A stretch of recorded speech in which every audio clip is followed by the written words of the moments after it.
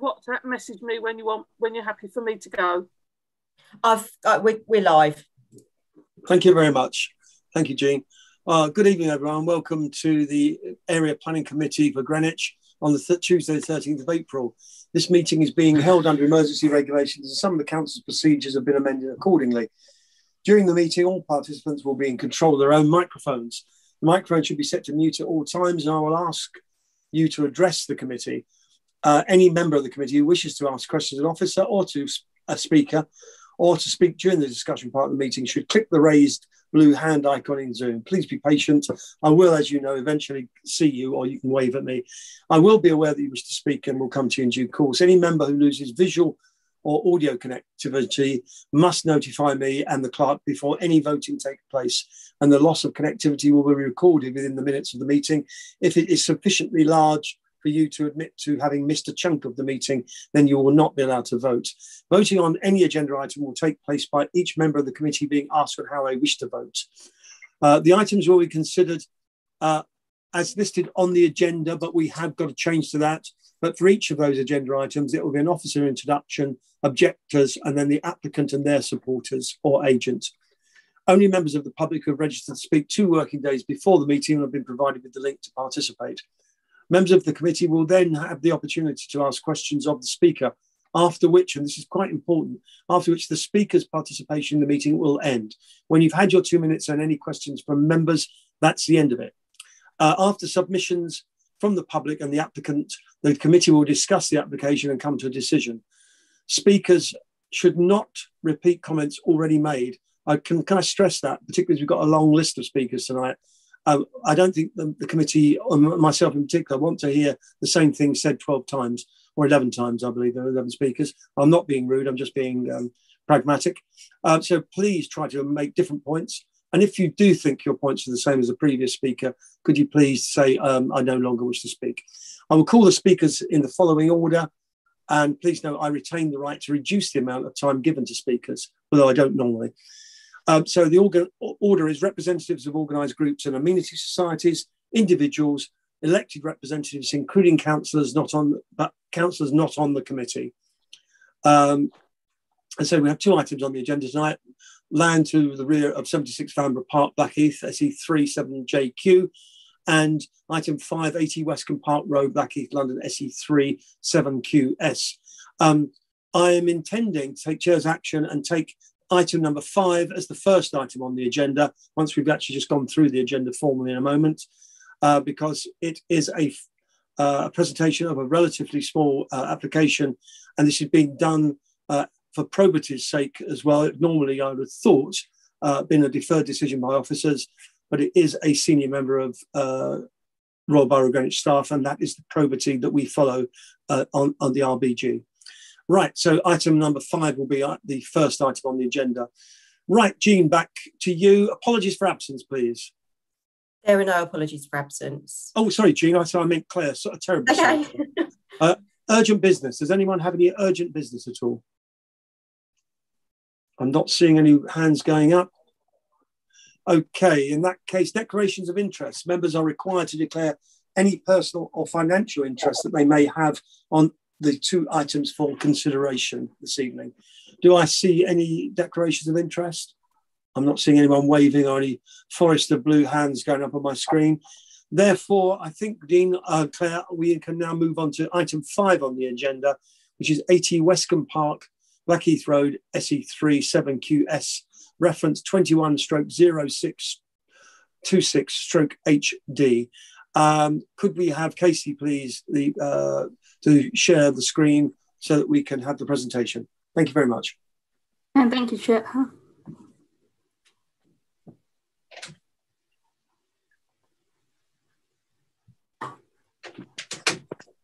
Right, can you see that okay? Yes, thank you.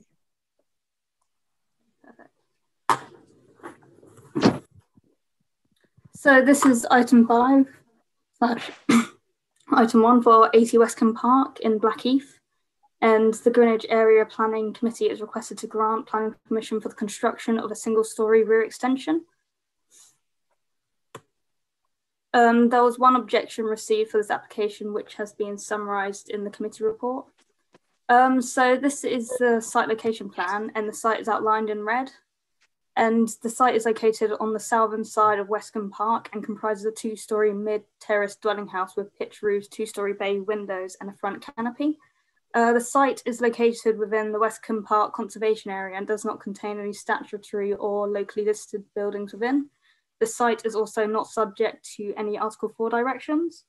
Blackheath High School is located at the rear of the property, and there are a number of locally listed buildings located 150 metres east of the application site, which I have shown as stars on the map. And the application site is highlighted in red there. So here is the front of the application site, shown underneath the green arrow, showing its context. And here is the rear, again under the green arrow. A rear dormer has been established on the site, which was granted in 2006. And the neighbouring property at number 82 Westcombe Park was recently granted planning permission for a 3-metre rear extension in October 2020 and is currently being constructed as part of this image. From the surrounding area, you can see that 3-metre rear extensions have been established in the surrounding area. So the proposal, well, here are the floor plans, and the proposal is for a 2.2 metre deep rear extension, which will have a full width of 6.4 metres and would have a monopitch roof with 3 roof lights. The proposed rear extension would have a maximum height of 3.9 metres and an eve height of 3 metres. And the proposed materials would be interlocking tiles for the roof, which would match the existing, and slim line sliding doors and windows, as well as silicone render for the walls. Based on the height scale and bulk of the proposed single-storey rear extension, it is considered that there will be no impact to the character and appearance of the host property and the street scene, and the proposal would preserve the character and appearance of the Westcombe Park Conservation Area. The proposed roof type and materials of the proposed extension would match the host dwelling house, which is considered acceptable, and the proposed sliding door and window would be located to the rear, which can't be seen from public vantage points. So overall, the proposed rear extension would not detract from the character and appearance of the host property or the Westcombe Park Conservation Area. In terms of residential amenity, given the limited height and depth of the proposed rear extension, it's not considered there'll be an unacceptable loss of residential amenity in terms of increased sense of enclosure or a significant loss of daylight and sunlight to the adjoining properties.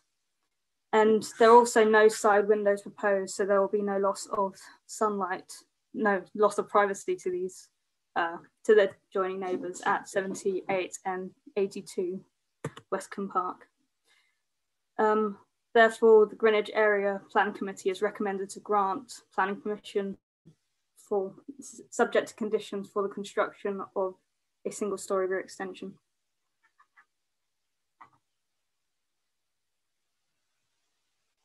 Oh, I think you're on mute. I couldn't quite hear you. There's on and off. My iPad has very, very, very sensitive buttons. Apologies. So if you could stop sharing screen, and then we'll have our we'll have our debate on this. Right, over to members, please. Questions for the officer, and I'll just get my screen up to make sure I can see your hands going up. Any questions to officer? I don't see any.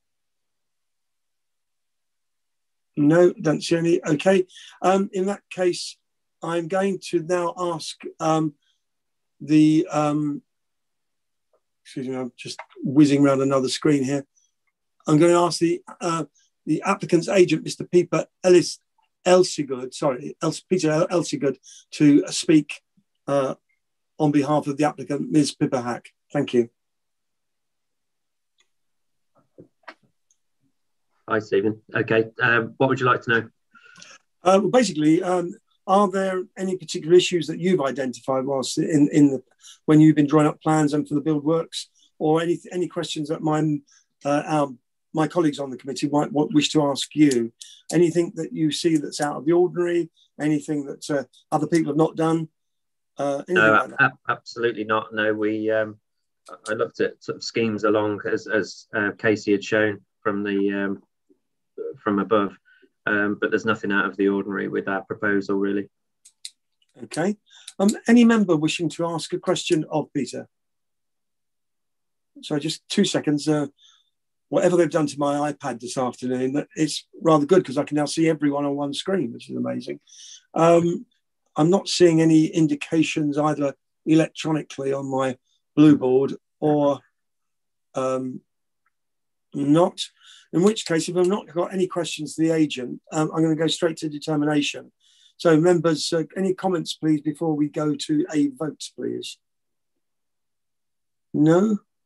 No one wants to comment? Okay. In that case, Claire, we will now go to record a vote on this matter, please. So its usual rules apply, alphabetical order, for, against, abstention, please. Okay, so Councillor Adams, starting with you, can you please confirm if you maintained your connection and whether you'll be voting for, against or abstaining from the vote? Maintained. I'm voting for. Voting for. So did you say, Councillor Adams, that you had maintained your connection and you were voting for the application? Just for clarity. Yes, Thank you. Moving next to Councillor Brighty, did you maintain your IT connection and will you be voting for, against or abstaining? Yeah, I did maintain my connection, thanks very much, and I'll be voting in favour. Thank you. Councillor Greenwell, are you voting for, against, and did you maintain your connection?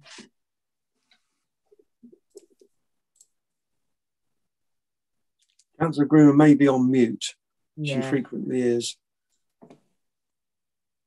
Yes, sorry about that. Yes, I maintained connection and I will be voting for. Thank you. Councillor Lloyd, did you maintain your connection and will you be voting for, against or abstaining? I did, and I'll be voting in favour. Thank you. Councillor Oliver, how will you be voting and did you maintain your IT connection? I maintain my IT connection. I'll be voting for. Thank you. Thank you. Councillor O'Mara, did you maintain your connection and how will you be voting? Maintain connection, voting for. Thank you. Councillor Smith, did you maintain your connection and how will you be voting? I maintained my connection and I'm voting for. Thank you. And lastly, Councillor Brain, did you maintain your connection and how will you be voting? I maintained connection and voted for. I think some members may not have heard Councillor Adams' vote. So I just wanted to double check whether his signal's back up. I heard him say yes, but it was a slightly broken signal. So, Councillor Adams, could you repeat your voting intention, please? In support. We're voting for. Okay, thank you very much. I heard that clearly then. Right, could you tally the votes, please, Claire, and then give us the total? Certainly, Chair. The vote is unanimous. All members are in favour of the application. Okay, so that planning application for 80 Westcombe Park Road, London SE3 7QS is approved. That is approved. Thank you very much, both the applicant and the agent, Peter. And we now move on to, or move back, I should say, to item 4 on the agenda, which is land to the rear of 76 Vanbrugh Park, London SE3 7JQ. So let me just give the full reference as well. The full reference is 20/1557/F, and the officer's recommendation is to grant planning permission. Over to the officer presenting, please. Thank you. Thank you, Chair. Can you see my screen? Yes, indeed. Thank you. Okay. So yes, Chair. Planning permission is sought for the construction of a new part 2.5 story dwelling house with basement fronting onto House Heathway with off-street parking and amenity space. Planning permission was previously granted under application 160428F for a virtually identical scheme, but this development was not implemented within the 3-year time span of the planning consent. Since the granting of planning permission under application 160428F, there has been no significant change in adopted planning policy, apart from the recently adopted 2021 London Plan, which replaces the 2016 London Plan.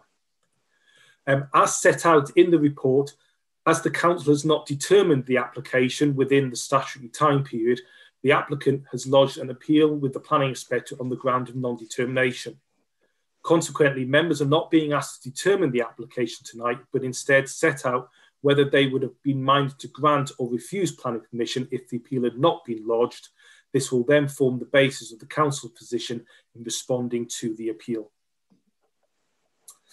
The application site is outlined in red, and the proposed dwelling would be accessed from Heathway. Highlighted on this slide are also the little house in blue. And I've just done that because the wording of the little house is just to the right of it, and sometimes people think that what is meant by the little house is the two squares there, but that's not the case. So the little house is the area in blue. You also have there highlighted in green, you've got the little coach house, which is a site immediately adjoining the application site. You've also got 9 to 11 Heathway, which is the site next to the little coach house. And then on the opposite side of the road, you've got the Orchard Cottage. As set out in the planning history section of the report, planning permission was allowed an appeal for the development of 9 to 11 Heathway in July 2010 as a result of planning permission being refused. Planning permission was granted in September 2019 for the redevelopment of the little coach house. And finally, planning permission was allowed on appeal in January 2020 for the redevelopment of Orchard Cottage to provide 2 times 4 bedroom dwelling houses, as a result of planning permission being refused. In allowing the appeal for 9 to 11 Heathway, the planning inspector attached conditions in respect of wheel washing for vehicles associated with the construction of the development. That was under condition 6, and hours of construction, condition 9, but there were no further conditions related to how the proposed houses would be constructed. For the little coach house, a condition was attached in respect of a construction method statement for the basement, but as the basement element of the development was never implemented, this condition was not discharged. Finally, for Orchard Cottage, a condition in respect of a demolition and construction method statement was attached. This again, though, had a clause in respect of wheel washing for construction vehicles, but there were no other limitations placed in the grant of consent in respect of vehicle movements associated with the development or the hours of construction. So this is an aerial photograph of the site. As set out in the report, Heathway is a private and unadopted road with the development happening in a piecemeal fashion due to the gradual development of the rear gardens of larger houses that front under Vanbrugh Park to the north and St John's Park to the south. The application site is one of the few remaining plots that has not yet been developed. The site is located within the Blackheath Conservation Area and the buffer zone to the Maritime Greenwich World Heritage Site. Within the Blackheath Conservation Area character appraisal, it states that Heathway is an informal back lane to the rear of Vanbrugh Park and St John's Park, and that there is no historical significance other than the coach house and the little house. Neither of these buildings are statutory or locally listed, and as I've just explained in the slide before, the coach house, or the little coach house as it's also known as, was redeveloped under application 143682. So this is a close-up area of the application site. You can see on the left the garage at the bottom, just where my cursor is, which belongs to 77 Vanbrugh Park. Next to that is 3 Heathway, which consists of this 2-storey building here, and then next to that and next to the garage, a single-storey building. Opposite that, you can see a rather large sort of construction vehicle there, and obviously what was Orchard Cottage, as it's been demolished and the site is being rebuilt. Next to that is the little house, which is just there, and then on the opposite side of the site, you've got again the little coach house, and then next to the little coach house, you've got 9 to 11 Heathway. Members will have seen a photograph that was provided yesterday of a stag beetle in the rear garden of 9 Heathway. And while stag beetles are a protected species, there is no evidence that the stag beetle are found on the application site. Irrespective of this, if members decided that they would have been minded to grant planning permission, then conditions could be attached so as to establish if stag beetles are found on the application site, and if so, for a strategy to be put in place to ensure their protection. So this photograph is of the entrance to Heathway from Vanbrugh Park. Under the applicant's construction method statement, vehicles associated with the development would enter Heathway from Stratheden Road and exit onto Vanbrugh Park. This photo is shows the single-storey building belonging to number 3 Heathway on the left, with the garage belonging to 77 Vanbrugh Park in the background. Behind that, and just where the willow tree is the application site, and then behind that you can see the little coach house, and then you can just see on the right the front facing wall of number 9 and 11 Heathway. This is a close-up view of the application site, which is located between the garage belonging to 77 Vanbrugh Park and the little coach house. You can see the willow tree, which is to be retained, although it is proposed for tree works to take place on this. It's proposed a 3-metre crown lift, so as to enable the development to take place. The council's tree officers raised no objection to these works. And this is just a further slide of the willow tree. And then we've got now is a reverse view back towards the garage at the rear of 77 Vanbrugh Park, and then also number 3 Heathway in the background. And then further on down Heathway, again looking back to the site, and you can see more clearly there 9 to 11 Heathway, and then the little coach house next to that with the application site in the background. These photos are basically within the application site. So the photograph in the top left-hand corner is basically halfway down the application, within the application site, looking towards the rear gardens of the properties in Vanbrugh Park. There's approximately a 31-metre back-to-back distance between the sites. On the right-hand side, you've then got at the entrance to the site, and you can see there the flank wall of the little coach house development, and the flank wall of the garage belonging to 77 Vanbrugh Park. And then the bottom left-hand photograph is basically looking back down the site towards Heathway. And there are a number of trees on the site which the applicant is looking to fell. We'll come on to that a little bit more detail, but obviously one of those trees is this tree in the right-hand side photograph, which you can see is heavily covered in climbing ivy. This photograph is basically looking towards the rear of the little coach house. And then these photographs basically again show the garage at the bottom of 77 Vanbrugh Park, and then you can just start to see the flank wall of the single-storey building belonging to Heathway, and then the other 2 photographs just continue on showing that flank wall. So the next 2 slides, slides 15 and 16, basically just show the more modern sort of development that's taken place on Heathway. You know, as stated, Heathway is made up of a variety of building style and sizes.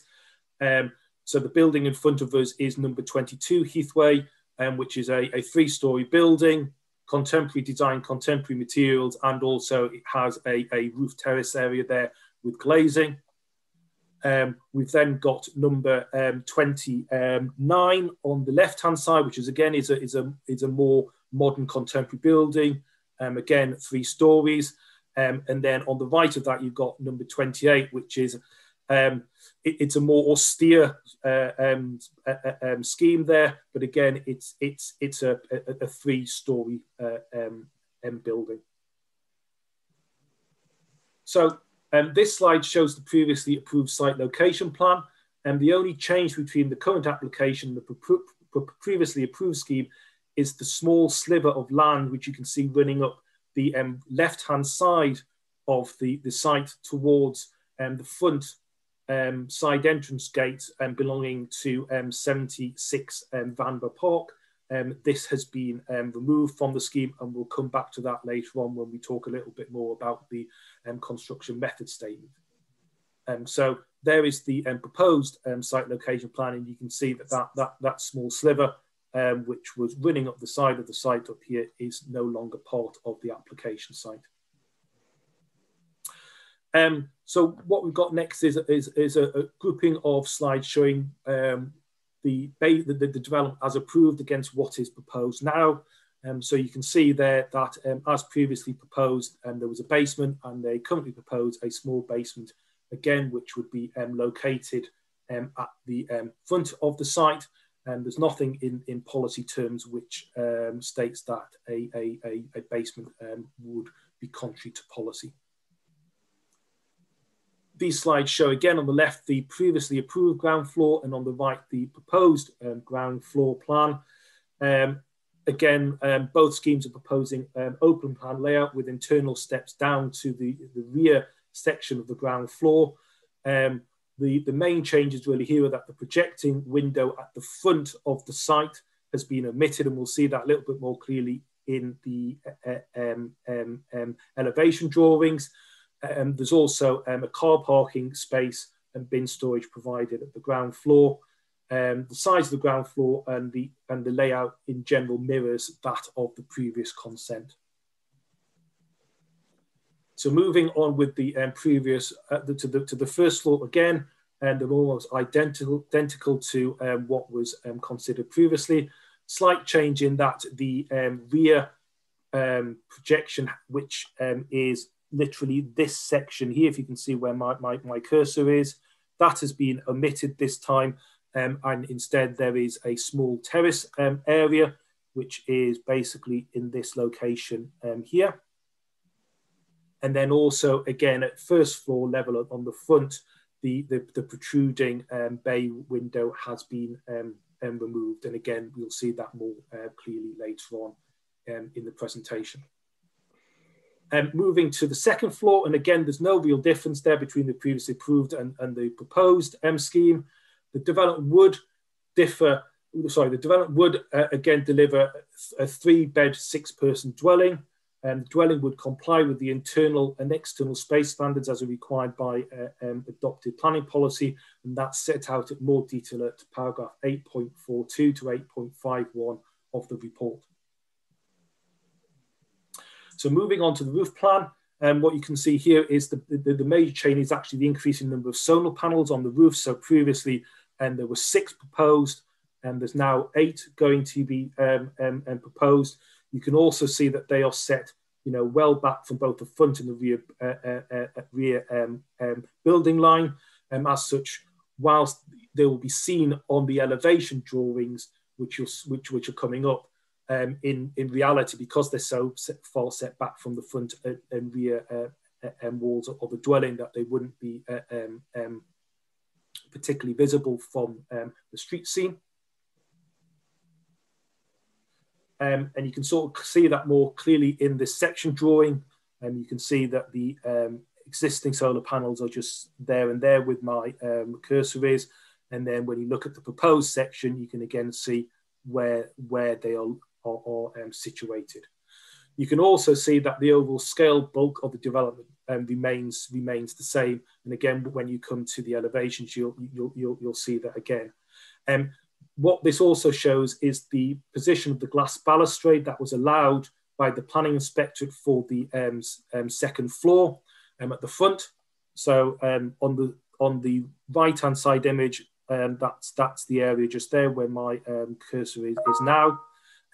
Under the previous scheme, it was agreed at committee that the balustrade screening for the terrace area would be increased to a height of 1.6 metres, so it's why it's slightly higher than on the approved section. But also at that meeting, members decided that the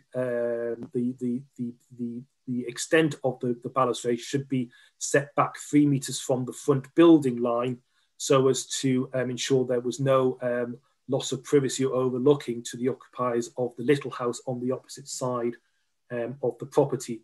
And members will have seen in the planning history of the report that the then applicant lodged an appeal with the planning inspectorate to challenge some of the conditions and that the council had placed on that consent.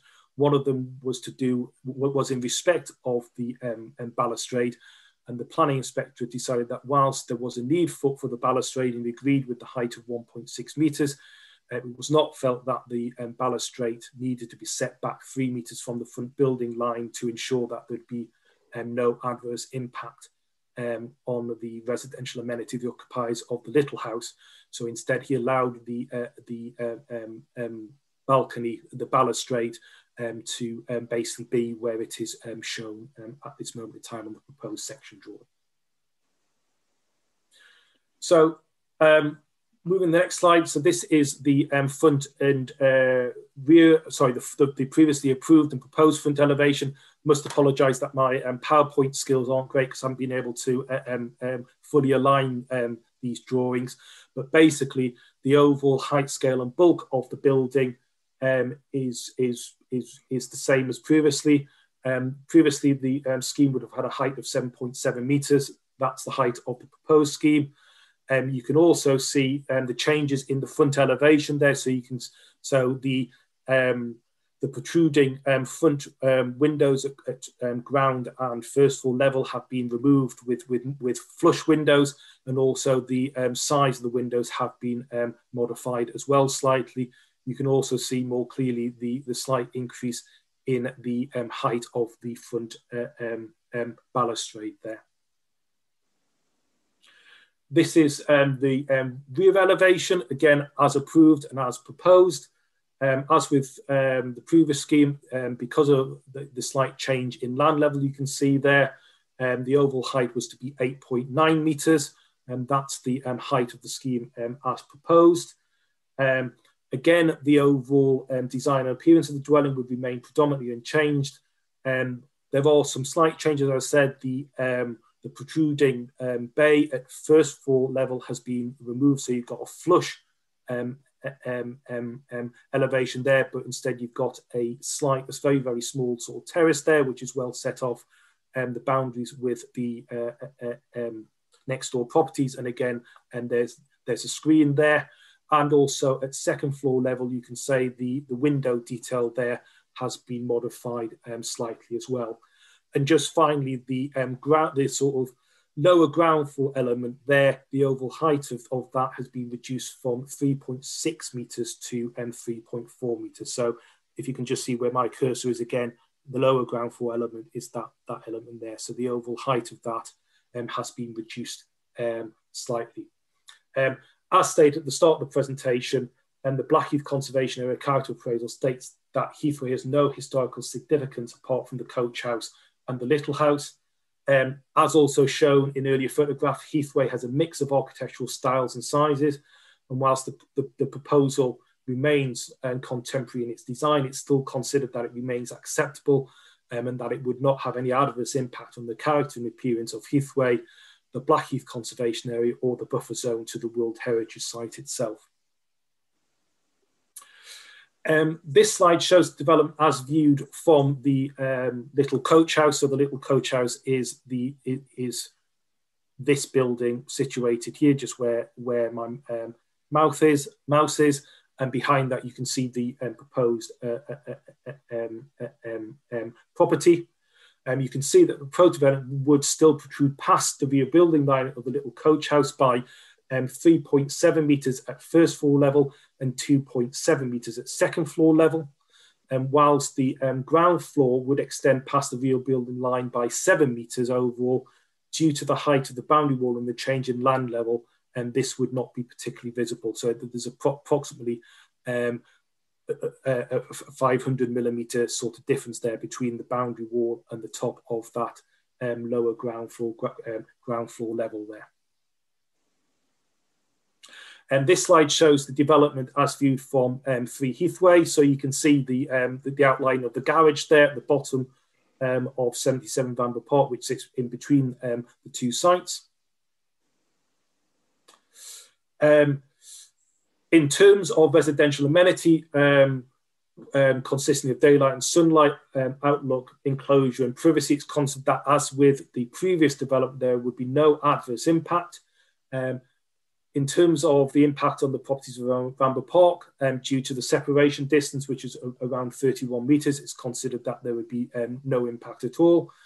In terms of daylight and sunlight, the report has been submitted with the application, and this shows that all the relevant windows of the adjoining property would not be affected by the scheme. So what this slide is showing, you've got on the left, the windows that the daylight and sunlight survey looked at, and then on the right-hand side, it's sort of setting out the level of existing and proposed vertical sunlight level and the level that is retained, and that the development would not impact those properties, and those windows would all stay in line with British standard. In terms of overlooking and privacy, discussed already the issue of the front terrace area in terms of the little house on the opposite side of the road and how that was considered by the planning inspector to be acceptable. When the scheme was considered previously by members considered that the development would have no impact on the occupiers of the little coach house in terms of loss of privacy due to overlooking or an increased sense of closure, and it's still considered that that is the case in this instance. So the next two slides, what you'll have is, you've got here is a proposed 3D image of the proposed development as well as the proposed material palette. The material palette is considered to be acceptable and would result in a high quality scheme, and the proposed materials are to be secured by condition. And also within the scheme, there's proposals for green roofs, and again, the green roofs would be secured via planning condition. As with the previous developments, proposed to fell 5 trees, and those 5 trees are the ones outlined in red. When the application was originally submitted, it utilised the previous tree report, and this report, though, was only valid for a 12-month period. Now, such an updated report was prepared, pardon me, and this revised report confirms that the 5 trees that are to be felled are of poor quality, and that no objection has been raised by the council's tree officer to those proposals. As stated at the start of the presentation, the applicant would be looking to carry out works to the willow tree, which is at the front of the site situated here, which again the tree officer has not objected to. Whilst this tree does not fall within the site, it does overhang the application site, and any issues over the carrying out of these works is a private matter. Appropriate measures to protect the willow tree during construction and all of the trees within the site which are to be retained would be secured via a planning condition. So returning to the previously approved site plan, one of the objections raised from residents is that under the previous scheme, there was an understanding or belief that the materials, etc., associated with the development were to be delivered via Vanbrugh Park, and that Heathrow was not to be used. Whilst this is the case, this was the case due to the sliver of land incorporated within the site, which led up to the side entrance gate. Whilst the application site boundary is noted on this layout, officers have reviewed the previous submissions, cannot find any reference in terms of the design access statement or any other statement confirming that that was to be the case. Also, there's no reference to this in the recorded minutes of the meeting. Finally, whilst a condition requiring construction method statement was attached to this consent, this did not state that the delivery of building materials for the development had to take place from Vanbrugh Park. Whilst it may have been the intention of the previous applicant to utilise Vanbrugh Park, the current application cannot be refused just because the current application chooses not to follow this approach. What has to be assessed is whether the current proposals are acceptable or not. The applicant, as part of their construction method statement, provided photographs of the side entrance gate at number 76 Vanbrugh Park. and this sort of shows its narrow nature, and also with the separation distance to the application site of approximately 31 metres, that it's not feasible to utilise this in conjunction with the scheme. Officers have also taken photographs of the side access gates belonging to 75, 74, 73 and 72 Vanbrugh Park. And these are the properties that back onto the little coach house and development now at 9 to 11 Heathways. These access gates are just as narrow as that at number 76 and would suggest, therefore, that when these properties were constructed, that Heathway would have been used during the implementation of the scheme. Clearly, the impact of the development during construction is a material consideration, and it's not denied that Heathway is a narrow and constrained road, as demonstrated by this photograph from one of the objectors. However, this does not mean that Heathway cannot be used and cannot be used safely. It is also noted that Heathway is a private road, and it only serves those properties along it and does not act as a through road for other traffic. So the level of vehicle movement along Heathway will be limited.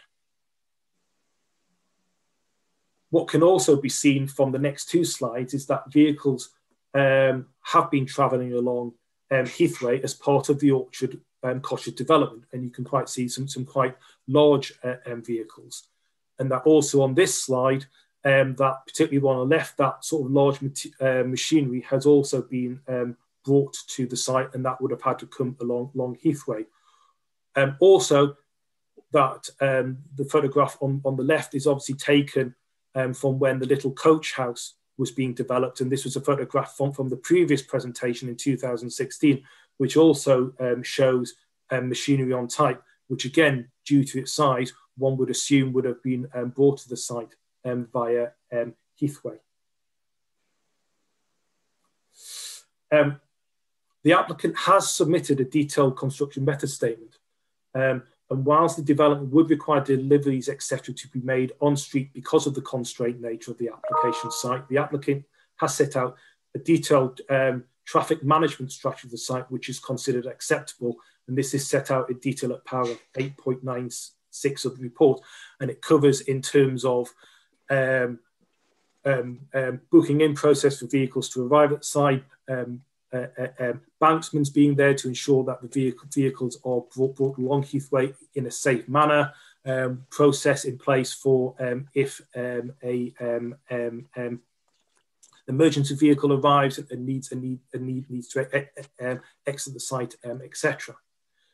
In addition, the applicant has confirmed the proposed construction house and delivery house would not be made would be made outside of peak time, and again it would be proposed a condition in respect of them. They've also set out a projected phases of the development and associate timescales for these works. These have also set out the anticipated number of vehicle movements expected for each phases of development on a daily basis, as well as the anticipated time periods for those visits. As can be seen from that, phase 3 will see the longest time that vehicles will be at site, which would equate to 18 minutes across the day as a whole. On the basis of the information submitted within the construction method statement, officers are satisfied that the implementation of the development is being carried out as best as can be possible, and that they are doing everything that they can to reduce any adverse impact, etc., on residential amenity or pedestrian and highway safety to as low a level as possible, and therefore what is being proposed is supported. That's the end of the presentation, members, and it's over to members to consider further.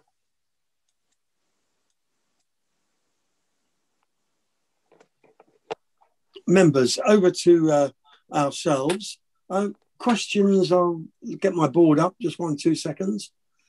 Questions to the officer at all? Does anyone have questions to the officer? Councillor Brighty, I can see your hands go. Oh, they've changed them when they've changed the colour of my hands on my screen. So it's yellow hand now. Councillor Brighty, so you're now a Lib Dem. So Terrible. Perish the thought. Perish the terrible thing compared to anyone. Followed by Councillor Lolivar, please. Over to Councillor Brighty, please. Yeah, thank you very much, Chair, and I'll ignore the previous insult. I wanted to ask the officer just to say a little bit more about a couple of things, really. The non-determination aspect of this, which is it's now going to be, you just need to confirm really why we're in that position where we're in fact not making a decision tonight. In fact, we're just making a recommendation to the planning inspector, as I understand it. Why has that happened? And can you confirm for anybody who's listening to this, what we're actually doing tonight? We're not making a decision, we're making effectively a recommendation. Also, you've just shown very recently the timetable for the arrival of construction vehicles in Heathway. And I'm amazed that I think they're going to spend so little time. I don't know what they're going, I mean, those huge vehicles loading or unloading, whatever they're doing, they're going to do it in a record time, I would have thought. And I wonder how realistic the time scales they put there are. And finally, I've seen a mention, I think in one of the objections, that elsewhere in Heathway, on single plots, and this is a very small plot, normally they say that only a single story building would have been allowed in the past, whereas this is 2 stories. And I'd like your comment on that, please. Thank you. Just before Neil gives his answer, perhaps on the timings of the loading and unloading, embankment and all of that, that might be a question, perhaps, Jeff, if you'd accept this, my comments, to ask of the agent, Mr. Rooney, when it's his turn, or would you prefer? Well, perhaps we can do both. I mean, the officer's presenting this to us as being acceptable, so I think it would be useful to hear from him. Thanks.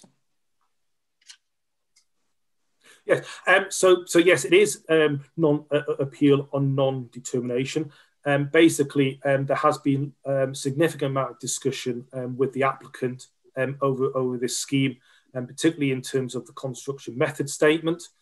And you know that's been them responding to queries that officers had, and also concerns that have been raised by residents.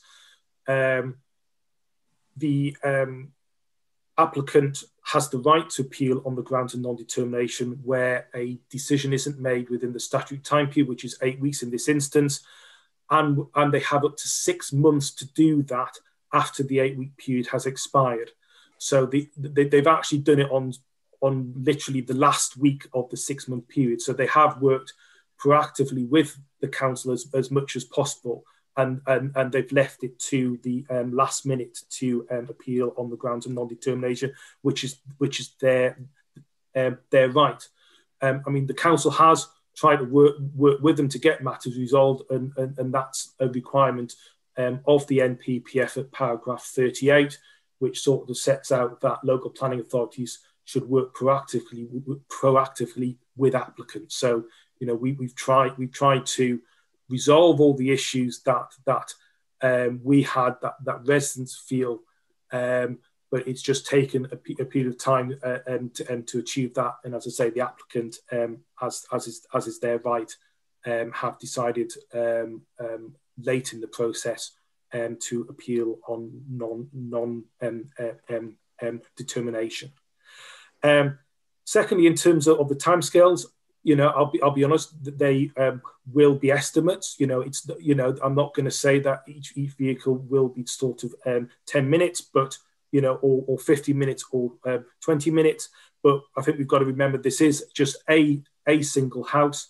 We have got a very, very detailed construction method statement. It's 77 pages long. It covers a wide variety of matters, and obviously it's phases 1 to 3, which will have the majority of vehicles coming to and from the site, which is when the actual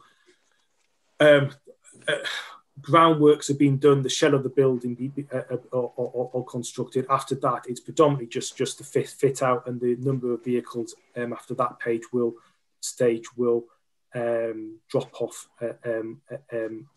drastically.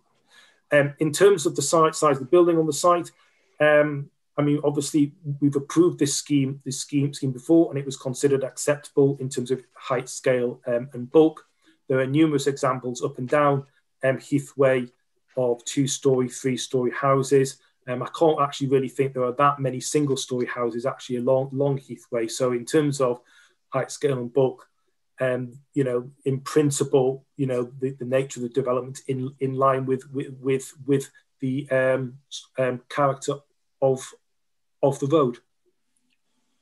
Does that answer your questions, Councillor Brighty? Will do for now, thank you very much. Okay, Councillor Lolavar, please, had her hand up first, followed by Councillor Greenwell. It might be slightly building on Jeff's question about, also Councillor Brighty's question about the non-determination. I just wanted to make sure that, so first thing, I just wanted to run through my understanding of the application. So the application came in and it was approved on, my understanding was on the basis of a construction method statement being provided. And I think there was a delay in that being provided. And then there was some time when we were waiting for a CMS to be submitted. Then I think there was also a refusal because insufficient details were supplied in that CMS. So from what I'm understanding is, you know, it was the actual application in itself had been approved. We were just awaiting that supplying of that additional information. From what I understand, that hadn't, unless that has come in, from what I understand, that hadn't been kind of officially submitted and approved, unless, correct me if I've misunderstood that. You're now saying there's a detailed CMS, so I'm a bit unclear there.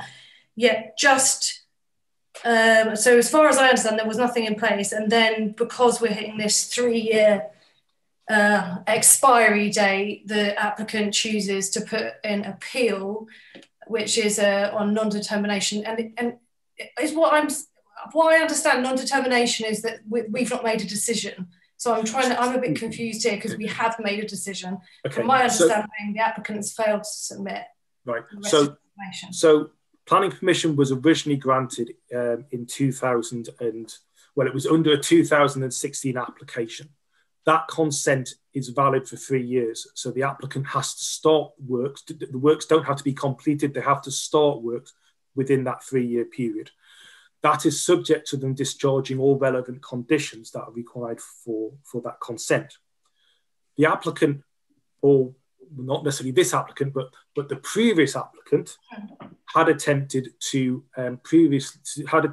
discharge the construction method statement, which was attached to the 2016 application. Okay, the council refused that because it considered that the level of detail provided was not up to standard.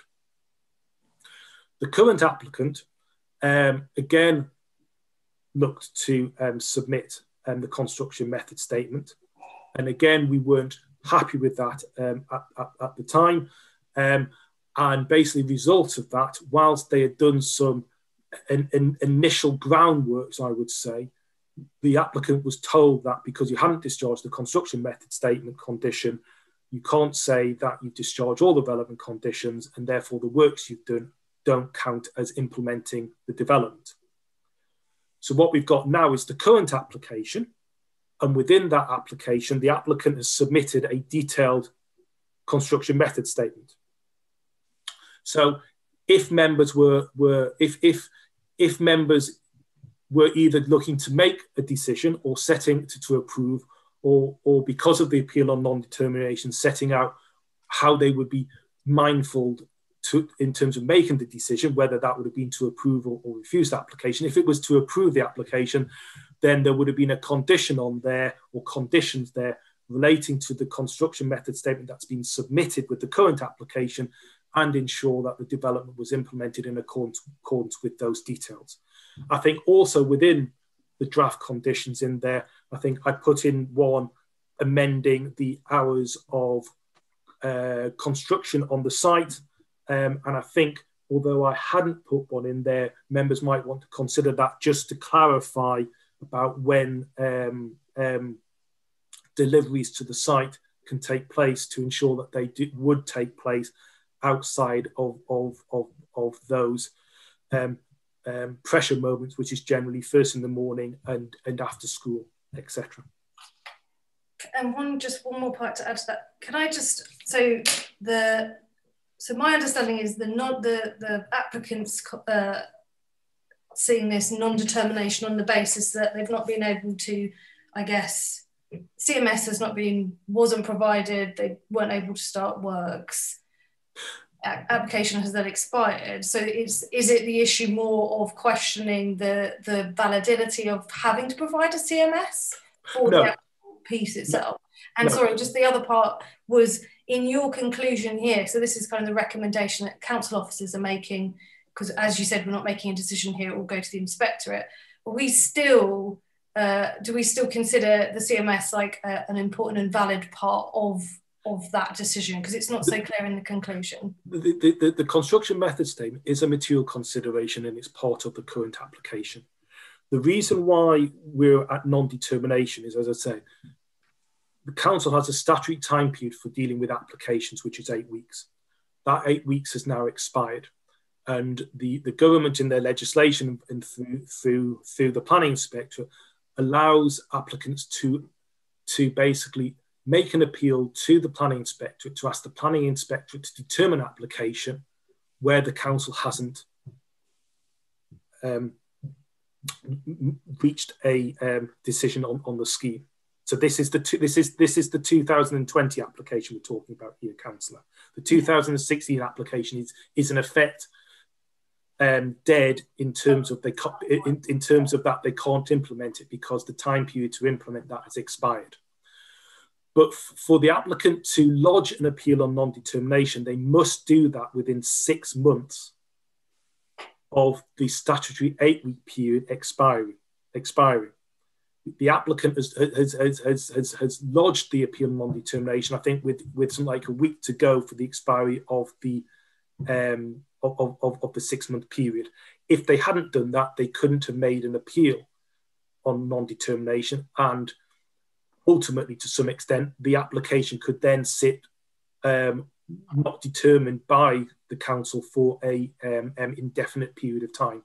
So they're literally, they've to some extent appealed the application just to cover their position to some extent. All right, thank you.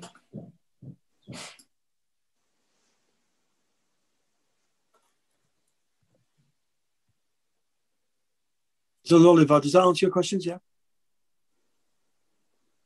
I think it does. Maybe I'll ask more of later, but yeah. Okay, thank you. And now Councillor Greenwell was last on my list. Oh no, yes, Councillor Greenwell followed by Councillor Adams, please. Yes, thank you, Chair.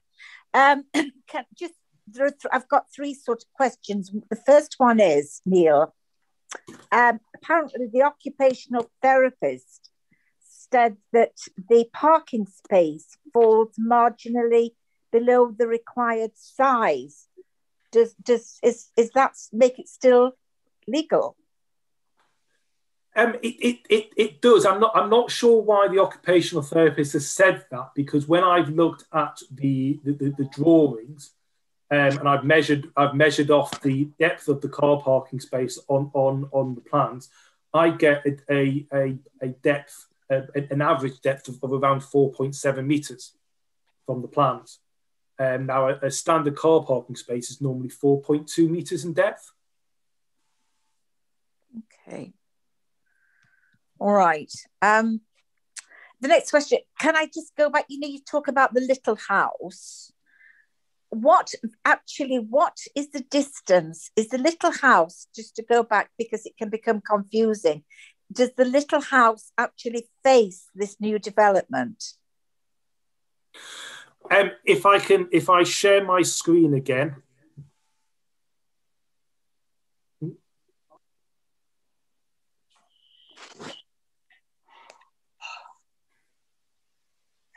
Actually, let me utilize. No, not that one.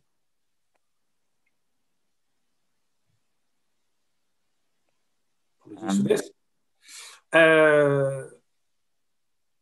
So you can see the application site in red there, Councillor? Yeah, sorry? Can you see the application site? The application site in red there. Yes, the little house is opposite. Opposite, which is the little house is the building outlined in blue. That's right. So I just wondered, how is that going to be affected? What is the view going to be from the little house to the main house? Well, there's a separation distance, I think, if our memory serves me right, of around 10 metres. Obviously, when the previous application was approved, there was concern in terms of not necessarily outlook or enclosure from the little house, but loss of privacy due to overlooking. And that's why the committee, when granting permission, put a condition on requiring the terrace area at second floor level to be reduced so that the balustrade was set 3 metres back from the front building line. The then applicant appealed that condition to the planning inspectorate because they felt it was unreasonable. The planning inspectorate considered it, and the planning inspectorate considered that there was no need for the balustrade to be set back 3 metres, and that the balustrade could be on the front building line as the applicant desired, and that by doing that there would be no impact on residential amenity in terms of overlooking or privacy. So it's exactly the same situation now as what the planning inspectorate concluded was acceptable previously. Thank you. And you had a third question, I think. Yes, my Councillor. third question is, can I go back to, you referred to a willow tree being removed, Neil. No. I mean, no, the willow tree is not being removed.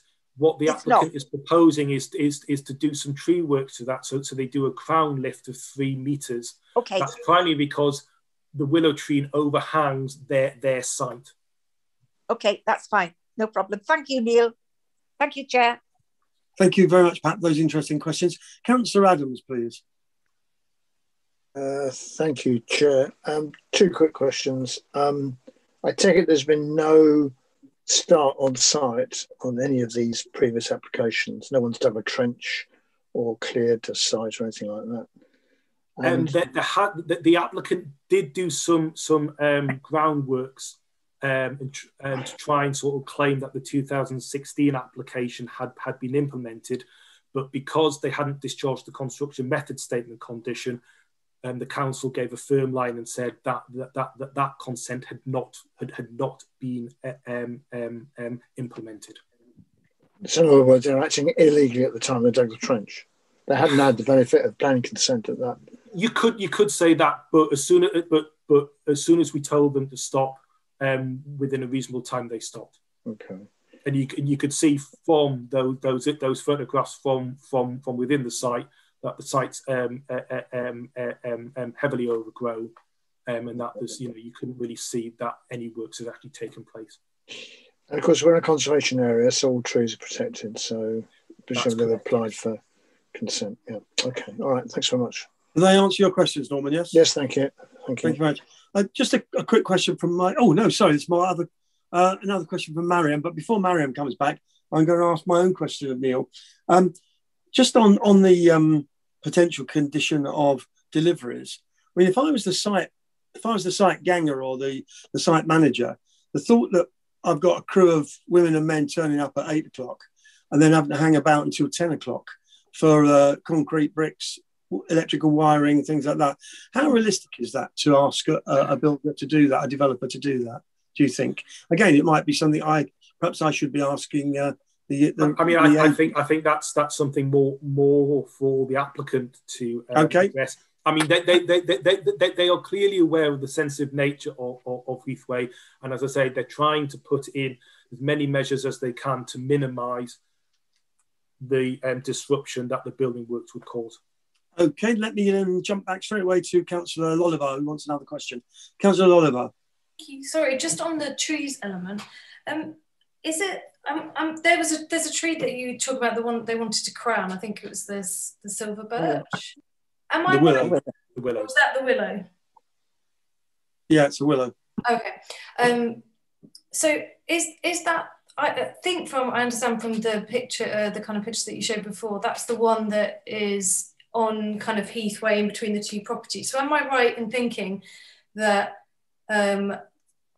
vehicles potentially will be going through that access point? I know that I think some residents have expressed preferring going from Vanbrugh Park, but if the applicant is proposing it is Heathway, I'm trying to just understand, because one of the things I know that we're talking about protecting trees, but if you've got kind of like heavy vehicles driving over tree roots, that in itself is pretty damaging. Trees don't often survive. I'm just trying to understand if it's actually where the actual construction vehicles will be driving and overall. Right.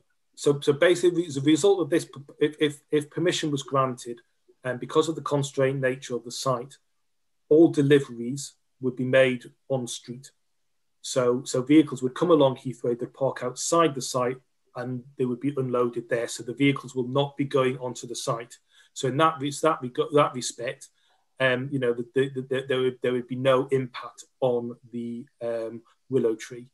So there would also be, I think, it's probably the last condition proposed, to ensure that, irrespective of that, tree protection measures are installed for both the willow trees and the trees at the rear of the site to ensure that whilst construction works are taking place, that those trees are protected further. Okay, cool. So they would be parking on, the larger vehicles would be parking on where Vanbrugh Park? No, all vehicles would deliver to the site on Heathway. But they won't be entering into the site. So they would not enter the site. They would not enter into the front of or the land which is in front of the garage at 77 Vanbrugh Park, which fronts onto Heathway. So in that sense, yeah, as you say, definitely protecting for the trees, but I guess, and I think that was one of the concerns that potentially was raised in the construction method statement was kind of blocking the entire road potentially then. Well, and that's why the applicant has gone through in some detail to set out the traffic management system in terms of how it will manage vehicles come and leave the site, set out, you know, when vehicles are to arrive, time period, etc. And obviously as part of that to inform residents when those vehicles are going to arrive, so as to minimise the level of disruption. Thank you. Does that answer your question, Councillor? Yeah, that did. Thank you. Thank you very much. I'll just have a quick scoot up and down the board again. I can't see anyone. In that case, we'll move on to speakers who are speaking against. And we do have, as I said right at the beginning of the meeting, we do have a list of people, both two societies and then individual local residents. Again, I'll repeat my own message from the beginning of the meeting. If you feel that someone in front of you who's spoken previously has already said what you want to say, please indicate that to be the case. It's not trying to deprive you of your right to speak, but it would deprive us of the right to get an accurate picture without all the repetition. But the two societies both have 4 minutes each, and all local residents have 2 minutes each. I will be timing those quite assiduously. And so over to Maggie Greville from the Westcombe Society, please. Thank you, Chair. When we were asked to comment on this application, the Westcombe Society was asked to particularly look at the impact on the conservation area and discuss this with the Blackheath Society. And because our position is very much the same in support of the residents, Andrew from the Blackheath Society is going to present our thoughts on this. Right, so you're giving your time up to the Westcombe Society, yes? Right. Sorry, to Blackheath Society, yes? Yes, yes. Okay, that's fine. In that case, thank you very much, Maggie. I will then give, I'm quite happy to do that, take chair's action and give 7 or 8 minutes to Blackheath. So off you go. Good evening. My name is Andrew Johnson. I'm a volunteer of the Blackheath Society Planning Group, and I'm speaking on behalf of the Blackheath Society and the Westcombe Society. And both societies fully support the objections of the residents. Notwithstanding the pressure on local authorities to increase the housing stock, we contend that the harm to the conservation area through overdevelopment and destruction of trees and wildlife habitats is of overriding concern, and we therefore urge rejection of the application. The Council is pledged under policy DHH to only grant permission for proposals which preserve or enhance the character of the conservation area. We contend that the application does neither. Aerial photographs show the amount of tree cover which enhances the appearance of the local area and provides important wildlife habitat. Heathway is an unadopted road and is notable for its rural aspect and the green spaces between buildings, which are a characteristic of the conservation area. The proposal pays no regard to this element, with an application that would fill the entire width of the site and result in considerable loss of trees. The massing and bulk of the proposal are of an inappropriate scale and mass for such a constrained site and contribute to the impairment of the semi-rural nature of Heathway and the conservation area, exacerbated by the removal of trees. The arboricultural impact assessment details 5 trees, although apparently one has been omitted, that are to be removed, explaining that they are of low quality, not highly visible. We would contest this as the site contains a good variety of moderately mature trees. Only one of these is to be replaced, and this considerable tree loss will erode the sense of green space. There may also be damage to the neighbour's tree, despite protection measures, considering how close it is to the construction site, including digging a basement. The local plan, policy HC, concerns backland and infill development. It states that proposals will only be granted where there is not significant loss of wildlife habitats, particularly trees. Stag beetles and bats have been reported in the area, and both of these are protected species, and within a conservation area, this is of particular significance. To damage the habitat would be contrary to core strategy policy OSF, ecological factors, which states that particular attention should be paid to the retention of trees and the protection and enhancement of natural and ecological features, including wildlife habitats. This policy states the need for appropriate replacement of trees, including size, coverage and species, yet the plans show that only 1 tree is to be planted in place of 6. Trees provide not only an attractive vista, but also important wildlife habitats and contribute to carbon reduction. Given that Greenwich is currently considering its carbon neutral plan, it seems irresponsible to consider this amount of degradation. Should you be minded to approve this application, then the construction method statement is key. We note that one has been provided and that the report to the committee recommends approval as is. However, in view of the great concern to residents, the sensitivity of the site, and the difficulty in devising an adequate CMS, we are of the opinion that the construction method statement should not be approved without a site visit on the part of the committee and a close evaluation of its suitability. We recognise that arranging site visits in recent months has been challenging. However, with COVID measures now being relaxed, we do believe that this should be possible. We note also that in relation to the previous application from 2016, the applicant was not in a position to present an acceptable CMS which was approved by the council to meet the condition imposed. Thank you, Chair. That is the end of my presentation. Thank you very much indeed. Questions, please, for the combined Westcombe and Blackheath Society statement, please. Let me just whiz through my board. Any questions? Yes, I've got one from Councillor Pat Greenwell. Off mute, please, Pat. You're still on mute, Pat. Is it unmuted? You are now, yes. Thank you. Sorry, it's my appliance. I don't really know whether this should be to the resident or to Neil, but the resident talked about bats. Do we know if a bat survey has been carried out in the past or at present? No, and this is the first time that, as far as I'm aware, that bats have been mentioned. Right. Can we? But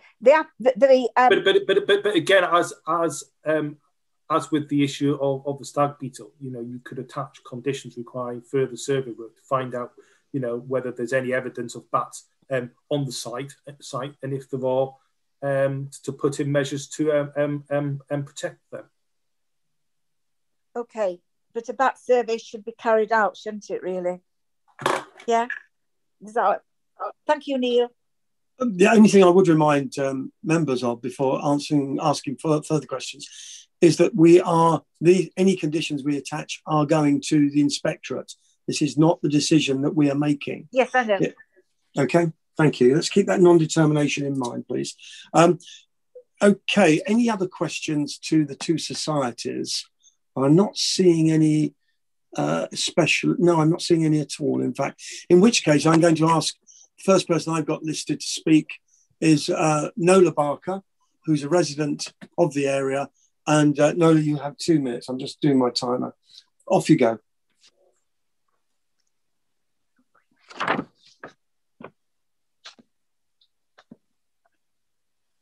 Hello, Nola. Hello. Thank you. Thank you. I'd like to talk about changes to the plot, missing information and loss of privacy.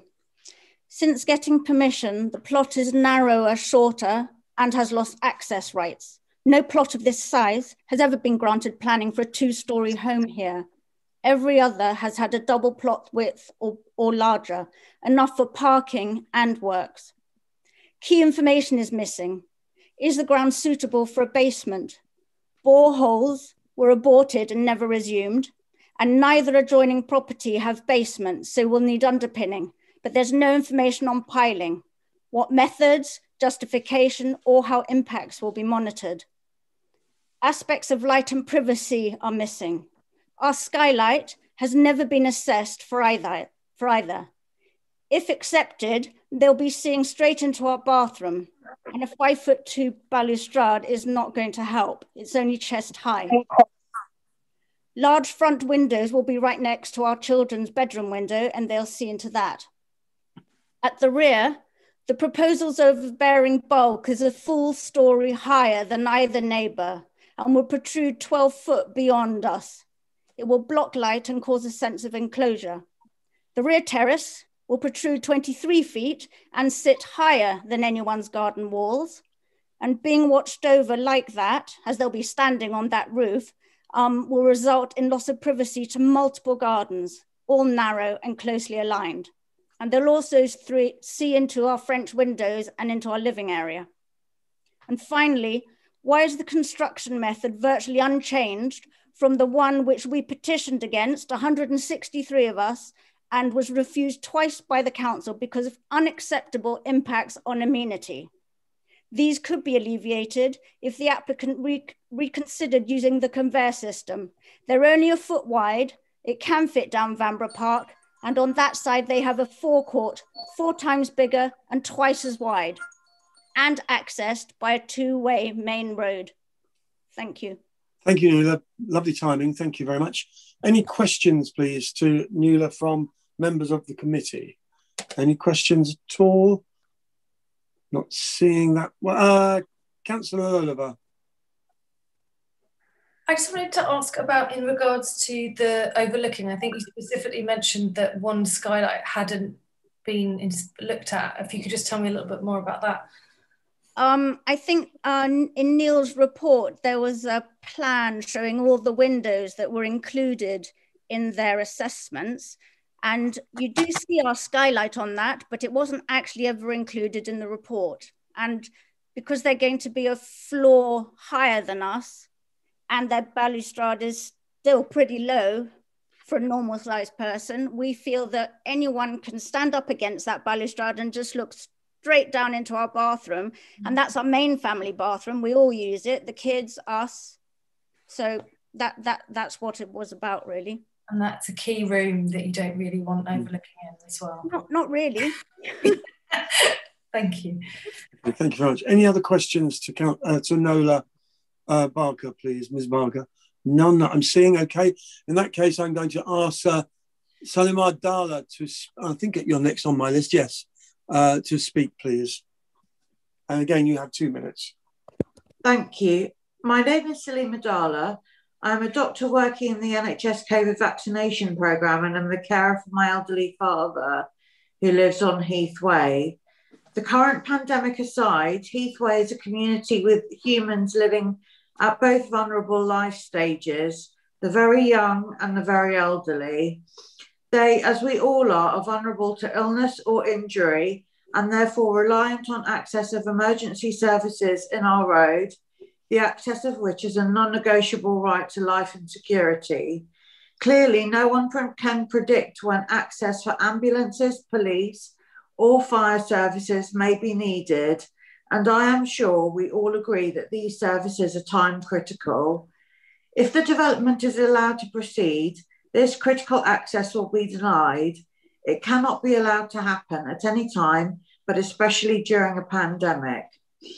As we all know too well from the development at the Orchard Cottage site, even with agreed timetables, schedules get ignored and changed without notice. What has been key is that they have had space to come off the road. This is at the Orchard Cottage site.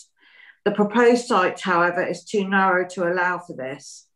Heathway has no direct line of sight, so vehicles coming from either end have no way of anticipating that their route will be blocked, and so will be forced to reverse, losing more time. If this development is granted, I would like the name of someone who is accountable and liable for any injury, illness, or worse, should it be sustained as a consequence. This development application as it stands will be detrimental to the mental and physical health of many residents, not just my father. I'm trying to maintain as much independence for him as possible in a secure environment. We need to ensure that there is minimal hindrance in him walking on the road, an area which he has lived for almost 40 years. This familiarity and access is a lifeline for us. It is critical to both our emotional and physical well-being. Please take this to heart. Please do not allow this to go to head. And thank you very much. Thank you very much. Before we move on to the next speaker, your comments on who would be responsible or legal responsibilities, I think in this case, and I would ask our lawyer to double check that on for me, but I think it would rest with the planning inspectorate, whichever decision they make one way or another, not on this planning committee. Right, we've got Mr. Zulfikar Dala next. Oh, sorry, that's my father. He won't be speaking. I was speaking on his behalf. Oh, well, thank you very much for that. But thank you. His opposition is noted in both the minutes and in the record of this meeting. Thank you very much. Thank you. And next speaker then is Victoria Duru, please. Victoria, over to you, please. Off mute, please. Thank you. I live a couple of doors down, and I would like to raise 2 areas of concern. Firstly, environmental impact. Now, I know this has already been mentioned, so I'm going to be brief here, but the plans show that 5 trees are to be felled, but it's actually 6 if you include an unaccountable magnolia. And I live here, and I can say that we do have stag beetles and bats that do use these trees. The proposals leave insufficient room to replace the trees, and the established ecosystems used by the bats, beetles, squirrels, birds will be lost. This goes against what's promised in the Greenwich strategy. But also the large trees, they provide an important screen between Heathway and Vanbrugh Park residents, given multiple properties privacy. This will be lost if they are removed. My second area of concern is safety. I have a baby and a young toddler. The width of the lane by the site is 2.7 metres. A lorry is 2.5. There is no way someone can walk down Heathway and pass through a proposed building site with a pram or baby in arms. Suggest that lorries and vans will deliver and go is simply unrealistic. With the build of Orchard Cottage, there was a situation where a lorry became stuck outside my house. My baby was just 6 weeks old and we were stuck outside in the rain for a length of time. To propose a blocking of our lane repeatedly as part of the construction is unthinkable and so dangerous. I'm not able to park my car at the properties, so I'd have to squeeze past trucks, vans, lorries just to access my car. Would you be happy for your children or grandchildren to walk through a building site just to leave the house? The health and safety of the Heathway residents must be paramount. There's no way you can ensure our safety if you grant this planning permission. And I invite you all to come along and see for yourself. Thank you. Thank you very much, Victoria. Any questions to Victoria? Not seeing any. In that case, we'll move on to Francis Eldridge, please. If you could unmute your microphone and speak up, and I'll start once you start speaking. I don't start until someone actually says something.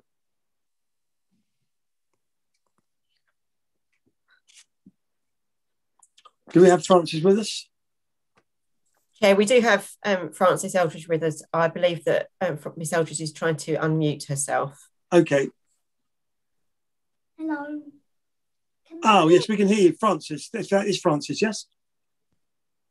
No, that was Claire's child, I think. But Apologies, sorry. Can I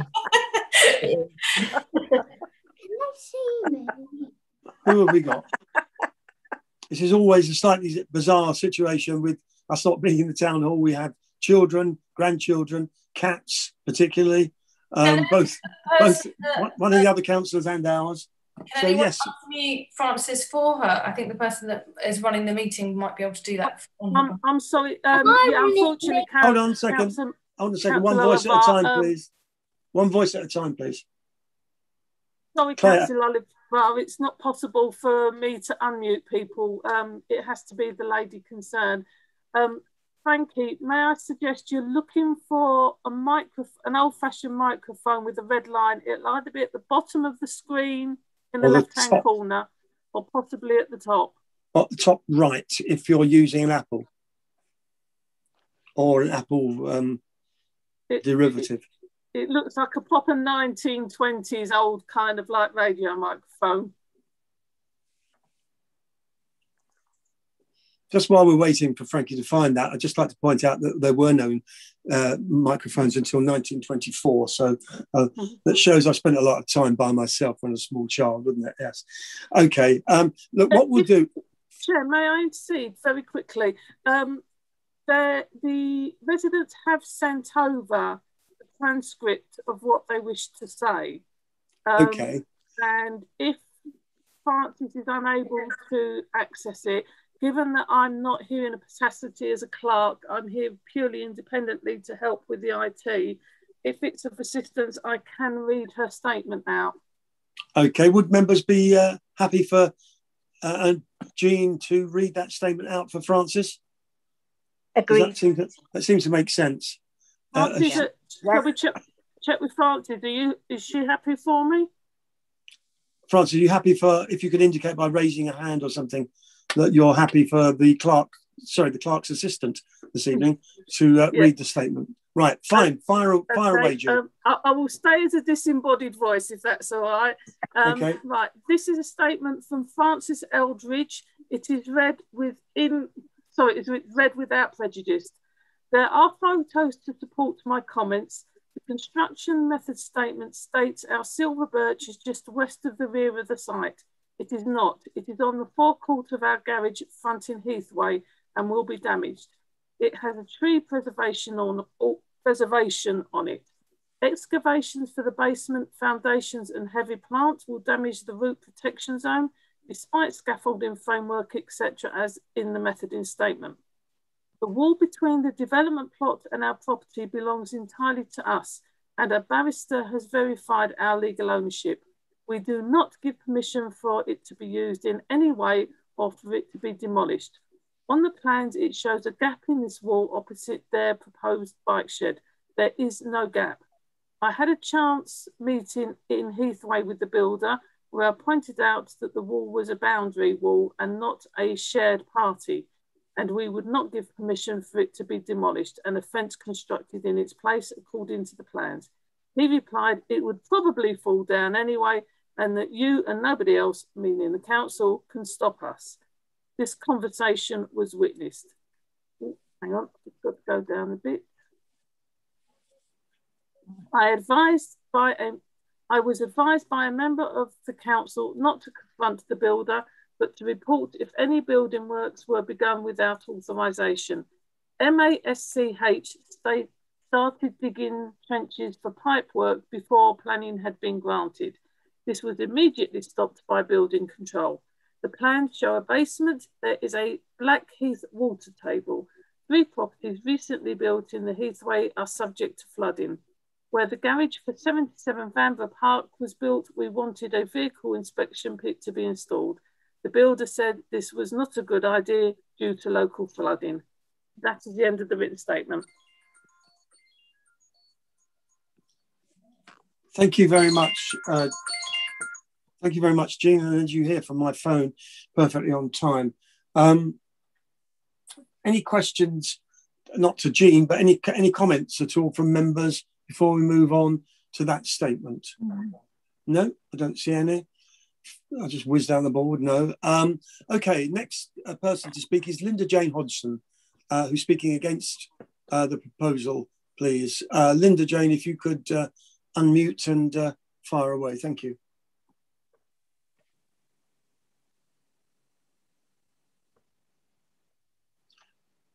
Do we have her in the meeting? They are in the meeting. I have requested that they unmute. Thank you very much, Jean. Unmute. I think I've unmuted. Can you hear me? Yes, we can hear you. We can't see you, but me? we can hear you. Well, we can hear you. I can see myself, so I'm not sure if you can see me. That's fine. Okay. Just fire away. I'll set your timer for 2 minutes and off you go. I thought I would have 4 because I am chair of the Heathway Residents Association, but I'll go ahead anyway. So which Residents Association? I'm elected chair of the Heathway Residents and Neighbourhood Watch Association. So I don't have that as a registered society, and you're down as a local resident to speak. That's fine. I am a local resident, so I'll just speak for however long you let me. Well, I can always be a little bit more generous with your thank you. So fire away. Okay, good evening, Chair and councillors, and thank you for letting me speak at this meeting. I live at 2 Heathway. I'm a local resident, and I'm also elected chair of the Heathway Residents and Neighbourhood Watch Association, an association that exists to defend the rights of residents. There are about 100 or so residents in Heathway. I also attended a training session with the council where they told me that the material considerations that should be taken into account in planning applications. So I speak to those and against this application. Firstly, it's been mentioned that there was a previous application on this site which got approval, and that therefore this one on grounds of consistency perhaps should get approval too. We would argue, however, that it is essentially different because the dimensions are different. The previous application had included the dimensions of the walls at the side of the property. These do not belong to the site. They belong to the neighbours who are not willing to have them demolished, and verges that the neighbours are not willing to have used. So you cannot just artificially increase the width of a site by putting in neighbours' dimensions. And also the point that has been made, but I think it's worth stressing again, that this new application does not include the facility of the corridor of access from the 76 Vanbrugh Park. This would be an enormous help to the building on the site because materials could come down that corridor from Vanbrugh Park where there is parking space for these large lorries. You've seen pictures of them on the Orchard site development, and to get down Heathway, it's a real struggle. We know because we've lived through it. So we would argue, therefore, on those grounds that it shouldn't simply be allowed on grounds of consistency. We would also note that if you are only going to be able to use Heathway for access to the site, and the lorries cannot turn onto the site because we've just had it demonstrated they're not going to do that, they're going to build from Heathway, then those lorries are going to block Heathway. They're going to block Heathway for all 100 or so residents to get access to their properties, to get ambulances, to get fire engines, to get refuse collection, to get anything they absolutely need. And also, there's supposed to be priority for pedestrians. As the lady with the children said, how are you going to get down the road with a pram, or how is an elderly person in a wheelchair going to get down the road? We have sheltered housing, by the way, in Heathway for the elderly. So Heathway is going to be blocked, not just for residents. We don't just care about residents. We also care about users of Heathway. If you haven't walked down Heathway, I would invite you to do so. It is a beautiful environment, but it is very narrow, 3 meters in places, 2.7 in others.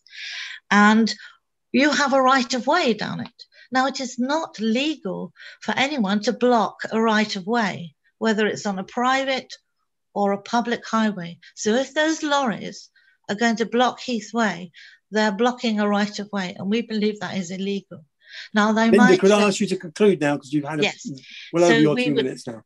Okay, thank you. We respectfully submit, therefore, that on these grounds, you would refuse this application accordingly. Thank you for your time. Thank you very much for yours as well. And any questions? I'm not seeing any. We are listening carefully. The next speaker, please, is Mark Morris, who's a local resident and is speaking against. And I'll give you, again, your 2 minutes plus, and off you go. Thank you. I live nearby the site in Heathway. I'm head of teaching at the Architectural Association. I oppose the application around 3 key issues. Firstly, design. A slender site dotted with trees facing a private road might have seen a sensitive and sustainable design solution, one that met expectations outlined in the Mayor's London Housing Design Guide and the London Plan Policy.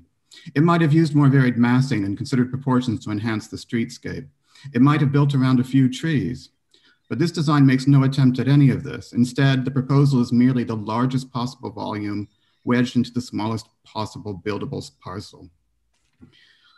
Point 2, overdevelopment. The only houses of this height are all located at the other end of Heathway, none in vicinity to the proposal. Thus, it presents more as a tower to the street. Its fenestration and balcony placement directly overlook neighbors, which none of the existing 3-story houses do. The proposed design is not just overbearing, it is overwhelming. Point 3, construction best practices. The construction method statement does not clearly communicate the facts on the ground regarding difficulties accessing the site, the turning radius, and loading restrictions. The likely engineering required of digging out below-grade living space given the shallow water table, and the lateral loads of the existing structures to either side. A sensitive design would have factored in its own responsible construction. This is not a complicated thing to accomplish. Architects and developers all over London attend to these things every day. A better design will render a better and viable approach to construction methods. For these reasons, I ask the council to deny the application. Thank you very much, Mr. Morris. Any questions at all? I know the lack of questions to those speaking this evening doesn't mean that we're not listening, and on previous experience certainly doesn't mean that my colleagues are not listening. They're listening very carefully as well. Right, next person speaking against is Patrick Rogers, please. Again, another local resident. Patrick, once you unmute, I'll set your timer. Can you hear me? Yeah, I can indeed. Thank you. I'm sorry, my video's not, doesn't seem to be working. I don't know why. Don't worry about that. Okay. Well, thank you, Chair. My wife and I live at the little house bang opposite the site. You've seen where that is. We've been here for about 80 years, not quite. And we fully concur with the other objections, but I'd like to add 2 more. Our borough has a carbon zero strategy, or zero carbon strategy, which is super. But there's little to show how the applicant proposes to adhere to it. Yes, we need more houses, but we now have good technology for building zero carbon. This proposal is far from zero carbon. Why? Zero carbon is central to our core development strategy. Will the council apply conditions to counter this deficiency? My second objection is the applicant's misleading measurements in critical detail. For example, parking per the applicant's sketches is virtually impossible. The road and the plot are too narrow to turn in. The driver can't even open the car door. More significant, though, lorries will necessarily block access to our front door and car. I refer you to the photographs you've already seen. Standard stopping times, which we've talked a lot about this evening, only apply if you can use skips and have space to offload materials in one go. Neither of these things can happen. The circumstances are very different from a Tesco drop-off or any previous development in the lane. Even the Orchard Cottage site, which has off-lane space, gave us long blockages sometimes.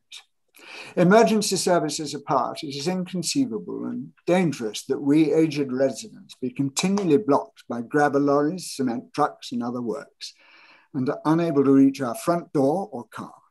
I ask you to reject this application. And anyway, who's responsible if there's an accident? You've partly answered that, I know. Thank you. Thank you very much for your comments. Again, my usual repertoire of comments.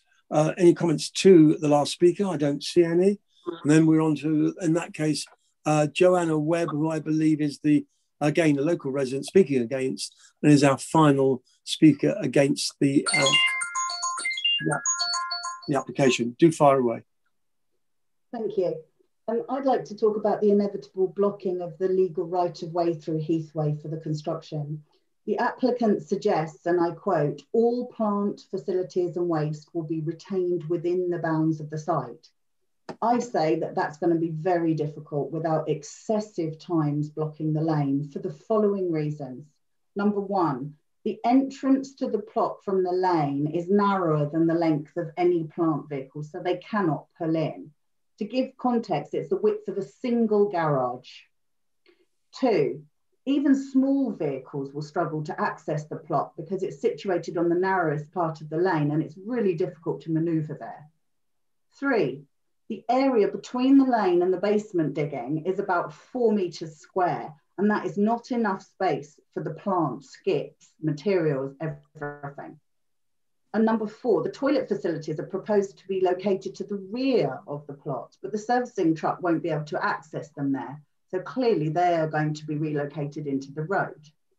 I live at number 6A, where it's really narrow and the lane bends very tightly. And due to the oblique angle of my driveway, I can only access it by passing the proposed building site. So any blockage will restrict vehicular access to my house. And it won't only be vehicles that are affected. The lane is so narrow on the stretch between house numbers 1A and 11 that it's not possible to pass trucks even as a pedestrian. Heathway has to have a small-sized council dust cart. And when they're moving between those two house numbers, it's necessary to walk behind them on that part of the lane. You cannot pass them. So the very limited frontage to this site will cause major disruption, inconvenience, and safety issues to residents and the other users. My conclusion, therefore, is that the proposal is unworkable and the impacts unacceptable. Thank you for listening. Thank you very much, Joanna, for those comments. Again, I can't see any comments wanting to be made of the last speaker, in which case I'm now going to move the process on to the agent for the applicant, which is Mr. Jim Rooney. I'm assuming, Claire, Mr. Rooney's with us, yes? He is, Chair. Okay. You've got up to 10 minutes, Mr. Rooney, so off you go. Good evening all, thank you very much, Chair and councillors. Really, I don't have a lot to say, certainly won't be taking up 10 minutes of your time. Thank you all for your comments. I will just address a couple. Firstly, starting with the issue of the delivery times outlined in the construction management plan. I am an architect and not therefore qualified, do not have an expertise to comment on the proposed delivery times or indeed the duration of those deliveries. All that I can say is that from experience working on sites, that deliveries durations of 15 minutes to 20 minutes are common and not out of the ordinary. Secondly, and perhaps finally, I just want to touch on the tree protection to the front silver birch tree on the adjacent site. The tree survey and method statement has been submitted, and I note that this has been accepted by the planner's tree consultant. That will be all from me. Thank you very much, unless anybody else has some questions. Right, thank you, Mr. Rooney. Any comments, please, for the applicant's agent? Do I see any? I don't see any coming up. I'll go top to bottom because I sometimes miss out on people. Yes, we've got questions from Councillor Brighty and Councillor Greenwell. I saw Councillor Greenwell first, so off you go, Councillor Greenwell. Yeah. Thank you, Chair. Can I just ask you, this seems the agent, sorry, I can't quite remember your name. Sorry about that, apologies. But there's an awful lot of argument and discussion about the boundary walls between number 77, who owns the walls, and some of the residents saying that they are strictly will not allow anybody to interfere with those walls. Can you comment further on that, please?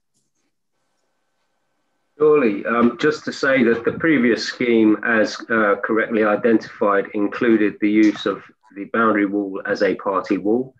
The current application does not. Councillor Greenwell, does that answer your question for you? Well, I just could we have more? I could have more sort of information about it. That just. Yeah, it's just that the residents are very, very concerned, and there isn't very much space either side of this property anyway. You know, sort of, are we 100% certain that the boundary walls are not going to be affected? I mean, I really couldn't comment any further than I already have, I'm afraid. Sorry. Okay, thank you. Can I just ask a further one again? It's going back to this issue about the width of the space for the parked car. It has been said that the width is not wide enough. Apparently we were told that it is the required width, but then we've got residents saying that if you parked on that space, you would not be able to open the car door because of the lack of width. Have you got anything more to add on that? I have no further comment on that. It was the occupational therapist who made that initial finding about the width. Councillor Greenwell, the agent for the applicant said he has no further comments. Right, okay, thank you, Chair. Councillor Brighty. Oh, thank you, Chair. I suspect that Mr. Rooney won't be able to answer this either because he's already said he's not competent to talk about the vehicle movements, but I was hoping to ask, given the comments made by any number of the speakers this evening about the problems of large vehicles being parked at the building site, or outside the building site rather, and people not being able to get by, not only by car, but also not even being able to walk past. And particularly we heard from the lady who was trying to get through with a pushchair and couldn't, and probably wouldn't want to anyway against, by the side of some huge mucky kind of building site lorry. So I was wondering, I was going to ask how long it would take them to move the vehicle in the case of an emergency, or if somebody wanted to get past, if they're in the midst of loading or unloading heavy material, and where they'd actually go to. Thank you for that. Yeah, I mean, logic would dictate that in the case of an emergency, the vehicle would be moved immediately. Does that answer your question? Well, it does, but I think it's slightly optimistic given, you could be in the midst of doing some complicated heavy lifting. Anyway, thank you. Or not so much heavy lifting. You could be in the middle of doing something like a wet cement drop, which is much harder to stop. Councillor Lolliver. Thank you. I just had two questions. One was I wanted to understand from the applicant why you've considered, would you basically consider using Vanbrugh Park for the construction, and if not, why not? I was just keen to understand why that was not an option. Repeat that question, please. So would you consider using Vanbrugh Park for the construction? As has been outlined in the CMS, actually, in terms of health and safety and accessibility grounds, it's just not feasible, I'm afraid.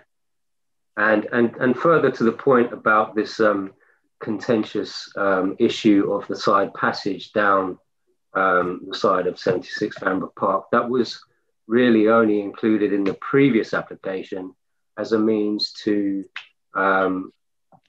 bring a bike through from Vanbrugh Park so that this could be stored at the end of the garden without having to go through the property on Heathway. There was no intention for this ever to be used for construction purposes. Cool, thank you. So basically, just to clarify, it's you're saying it's just not possible to use it from a width point of view. That is correct, yeah. And then also, there's lots of concerns that have been raised tonight by residents. So I'm keen to understand just like how, as you know, the agent and the applicant have worked to kind of resolve these informally with residents. So would you care to expand on what you mean by that, please? Has there been any dialogue? I was just kind of keen to understand, you know, if there has been any efforts to resolve this informally. Resolve what exactly? The concerns raised by residents. So separate to the planning application, just out of interest. So if you will let me respond.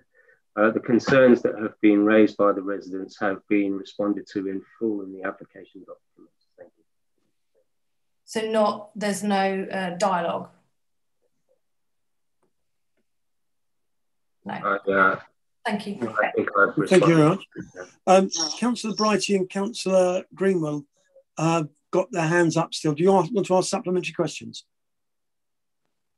Mine's no, sorry, I didn't realise. Sorry, that was a mistake. Okay, Councillor Brighty, you do have a question, I think. Or is that a legacy? It was a legacy. I do have a question, but not particularly for the applicant. Okay, yeah. Fine. In our determination meeting, possibly, or discussion point. Okay, any other comments, please, to the applicant's agent, Mr. Jim Rooney, please? No, I don't see any. In which case, I'm now going to move the meeting to the stage where members of the committee get to speak. And could I just remind participants, much as we've enjoyed your and welcome open participation in the meeting, this part of the meeting is for the members of the committee to discuss the application or in front of us. And can I just remind colleagues before we do start that we are not making a decision tonight. The outcome of this meeting will go to the inspectorate who is considering the appeal. That shouldn't in any way, of course, affect your vote or your comments, please. First comment, please, from Councillor Adams, then followed by Councillor Lloyd, please. Thank you, Chair. I just want to emphasise the simple fact is, in this particular case, we do not have the right to determine this application. No. We have the right to express our view if we had the right to determine the application. Yes. The concerns in relation to foundations and boundary walls, they are party wall matters and they're covered by the Party Wall Act. And if there are issues arising over construction, they should be embodied in a party wall award or party wall awards agreed between the various parties. The real issue I wanted to ask the officers was, perhaps you could just remind me what their actual recommendation was.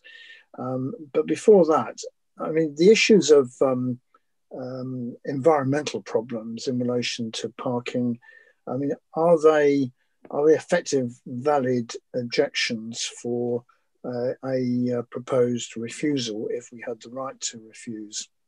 Because there do seem to be issues about access. I mean, there are statutory controls or legislation in relation to obstruction, but these are not necessarily planning considerations. They are through the normal course of law. But I just wanted the officer to just comment on what their original recommendation was and what grounds we would have for objection in relation to parking issues and general disturbance. Thank you. So officers are advising that would advise that if this hadn't been at appeal, we would be recommending that members grant consent.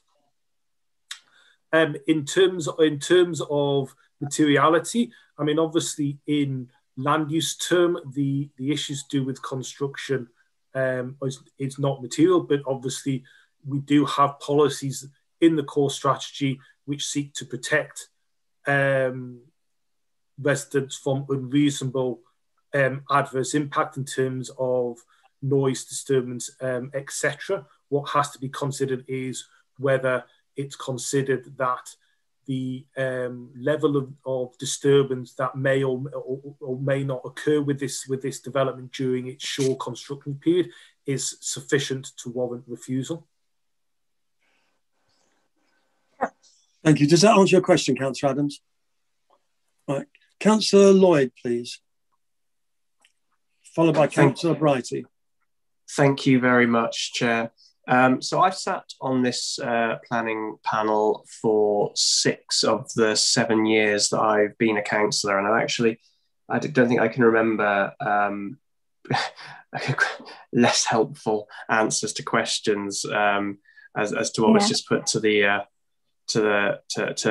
applicant's agent, which doesn't really help us. However, Norman has, Councillor Adams, my colleague, has taken the words right out of my mouth. We're not here to determine an application. We are here to suggest what our deliberations and and determination would have been had it not been going to the planning inspector. And from what I've heard, and I don't have faith in the timings to drop off buildings equipment on such a narrow lane, but I don't feel that on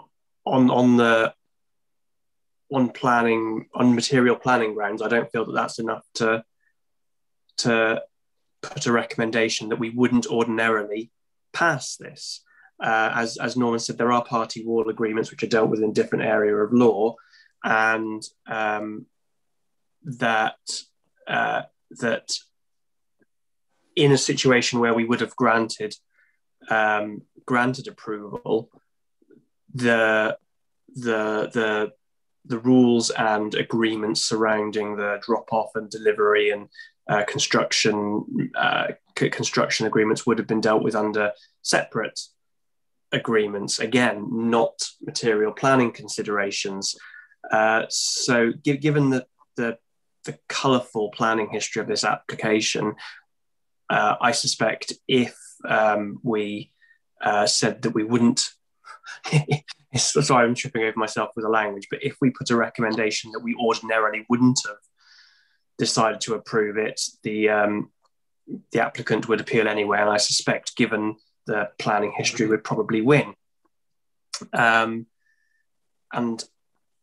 while I do sympathise with the residents, I'm sure that that if we were minded to grant a recommendation that we would have granted at permission, that their ward councillors will be very, very happy to raise concerns that maybe the applicant has breached and has breached agreements, and then raise it with planning enforcement, and they'll have to deal with it then. But I just think on the grounds of what we've heard and the checkered planning history and looking at it purely through the eyes of planning law, we can't do anything but say that we would have granted permission. I'm sorry that's been incredibly convoluted, Chair, but I was just trying to explain my thought process. But I want residents to know that I am 100% sympathetic with the situation that you're in, but we have got to make a decision based in the realm of planning law. Yeah. Norman, did you want to come back on any of those, or is your hand a legacy hand? Fine. Councillor Brighty, did you want to make another comment? Yes, thank you, Chair. Well, I haven't made one yet, but... I'm sorry, I'm terribly sorry. You've made so many this evening, listening to your dulcet tones, I drifted off there. There were questions. Well, look, this application has been around in one form or the other for quite some time. I remember, I think I was on the planning board, the Greenwich Area Planning Committee, when it came up in 2016, 17, whenever it was, not that long ago, I suppose. But I'm not sure that I supported it then. But it has been around a long time, and so long, in fact, that the applicants have decided to appeal on grounds of non-determination. But there we are. All I'd say about this is, I mean, well, in fact, a number of speakers this evening have suggested that we should go on a site visit, and I don't know whether that's feasible in the sense that we're not actually making the decision, but making a recommendation, whether we've got time. But I'm just mentioning that because I don't think it ought to be entirely overlooked. But I in fact went, I mean, I know the site and Heathway very well, but I did actually walk down there earlier today, and I was struck really about how narrow that site is, and also how narrow Heathway is, particularly at that point of Heathway.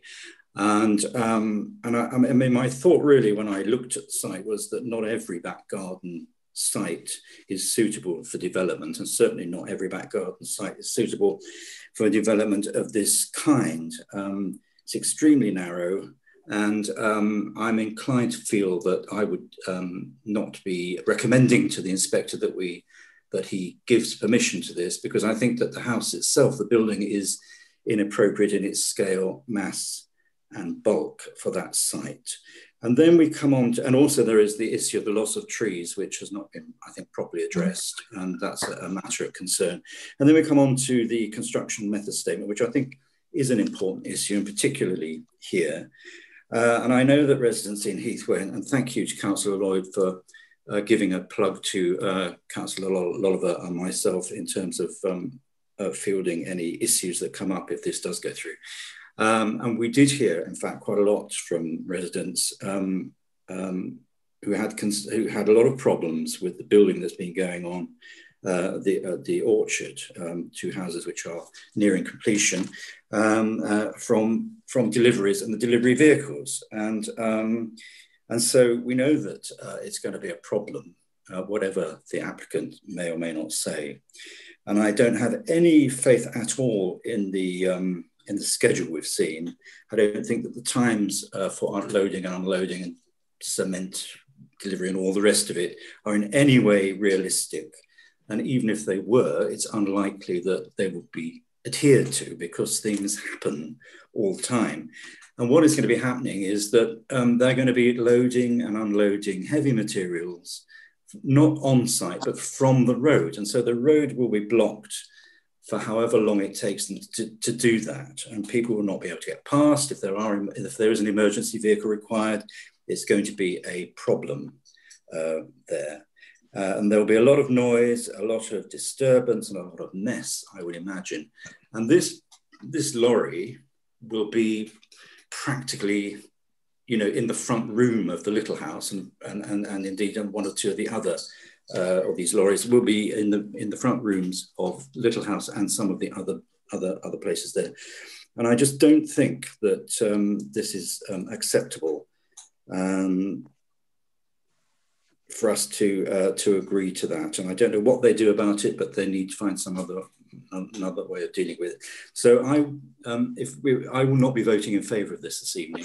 And I hope that we can recommend to the inspector. I rather wish we were making a decision tonight, but we're not. We should be recommending to the inspector that he doesn't, that we wouldn't give permission for this. I think I think on all counts, it's a bad development. Thank you. Thank you very much, Councillor Brighty. I've got various hands up on the board, some of which I think Norman is definitely a legacy. He indicated it was.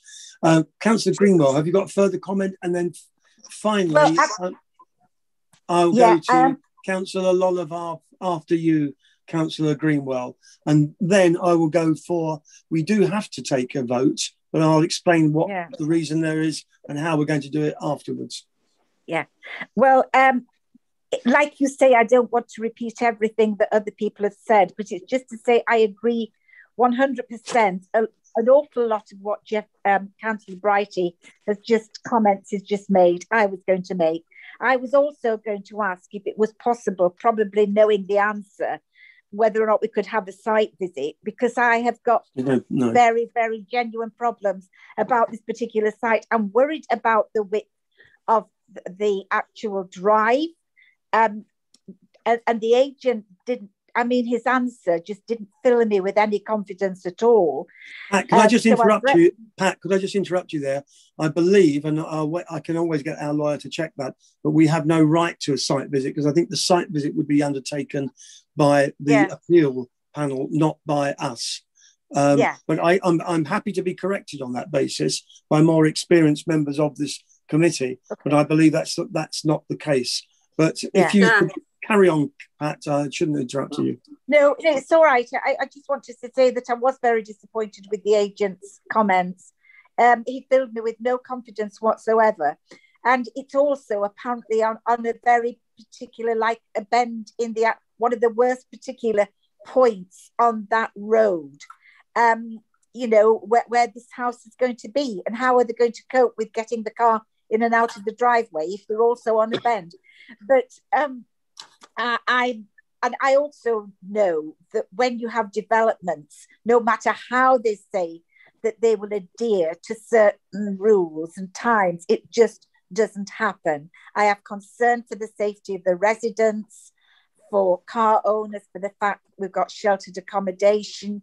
It's a big worry, and I would like a site visit, but obviously we can't have one. Can't do one. So I think I'm going to have to vote against it as well. Sorry. Right. Thank you. We'll talk about the voting in a moment.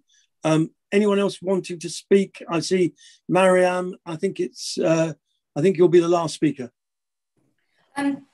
Yeah, just to I think add to my fellow councillors' comments.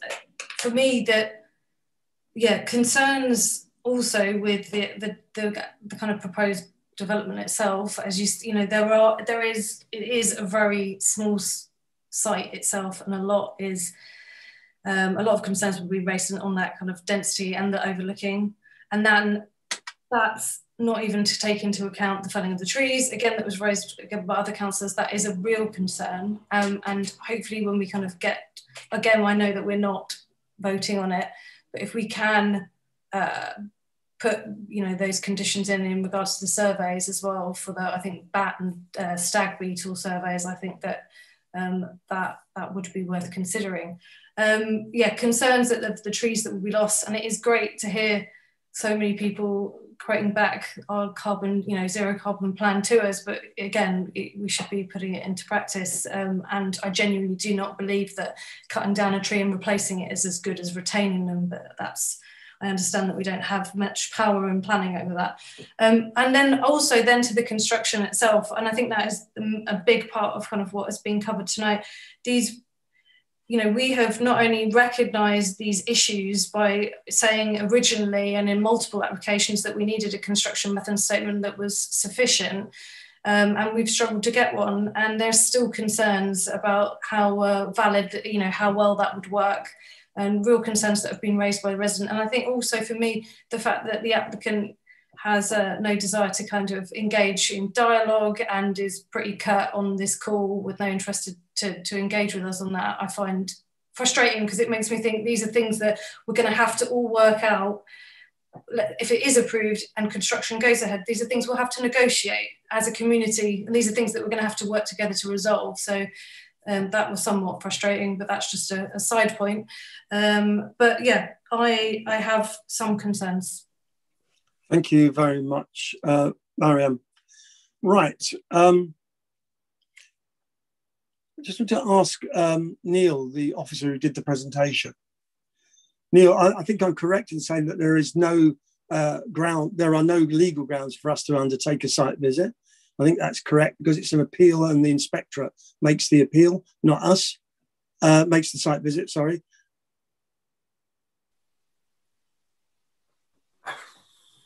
Chair, it might be useful if I just comment here. Yeah, if you could. I think the issue about making the site visit is, what we're asking you tonight is to, had you been able to make a decision on this application, what would you have decided? The officer's recommendation before you is to support the application subject to a whole host of conditions, which does include the construction management plan and the full details, and a very detailed one.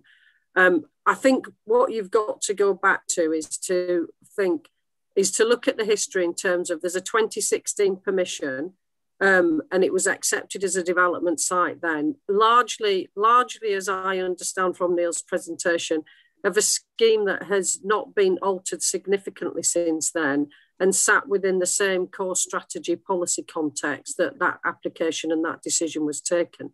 So I think if members are minded to make a different decision to the officer's recommendation, members need to point to what's changed significantly since that 2016 permission, including, and I do understand and acknowledge the frustration of trees being felled, but there were trees that were felled in the 2016 permission as well, and that was considered to be acceptable in the round and balancing all the issues in terms of the benefits of approving the scheme. So I think members have got to, and it was also a conservation area at that time in terms of preserving and enhancing the conservation area.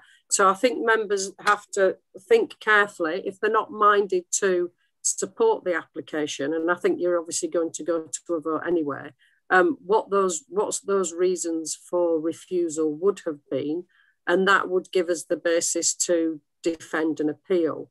In terms of the issues that a couple of councillors have mentioned about the lack of responses from the agent, whilst that is unfortunate, it's not a material planning consideration, so you do have to stick to the facts of the case here. And in terms of the car parking and the width of the car parking, whilst he didn't give a particularly helpful answer to you, Neil did write back at the very beginning of this item, confirm the widths of the car parking as well. So you can also ask the council's case officer to obviously comment and give you advice and information relating to the scheme as well, to help you come to the judgment as to whether you're going to support or not support the application. Thank you, Vicky. That's a very helpful intervention. Councillor Adams. Chair, can I just ask the officers, the only thing that may have changed between the 2016 and the current application is obviously the issue about bats and stag beetles. Now, normally we would do some sort of environmental assessment, and I know that as far as bats are concerned, legislation is quite strong if you disturb bats and their nesting arrangements. But I just wondered whether that might form the basis of a viable objection, bearing in mind that we've already granted a consent for something similar. Okay.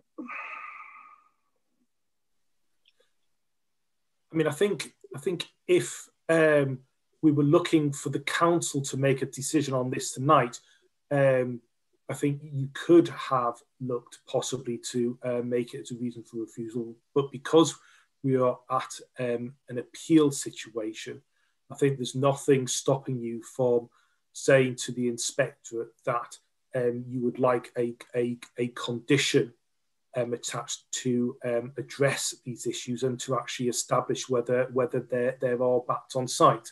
I mean, I go back to what I said during my presentation, that, you know, particularly in terms of the stag beetle, while we've had a photograph of a stag beetle, there's no evidence from that actually means that there are stag beetles on the site, and to refuse the application on potentially that limited information, you know, could put the council in a very, very difficult position at appeal. I would just like to go back to something that was raised in terms of, which has been raised by a couple of councillors as well, in terms of carbon neutral, etc. And just to say that under the 2016 application, and apologies that I didn't cover this in my presentation, it's probably one of the few things that I didn't mention, was that on the original consent, we did actually place conditions requiring the unit to be built to carbon neutral. They were some of the conditions that the previous applicant appealed to the planning inspector on, saying that we were unreasonable in putting those conditions on.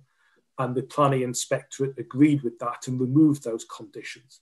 And in making that decision, the inspector made reference to a 2015 written ministerial statement that confirmed that the government does not intend to proceed with zero carbon emission requirements for small schemes.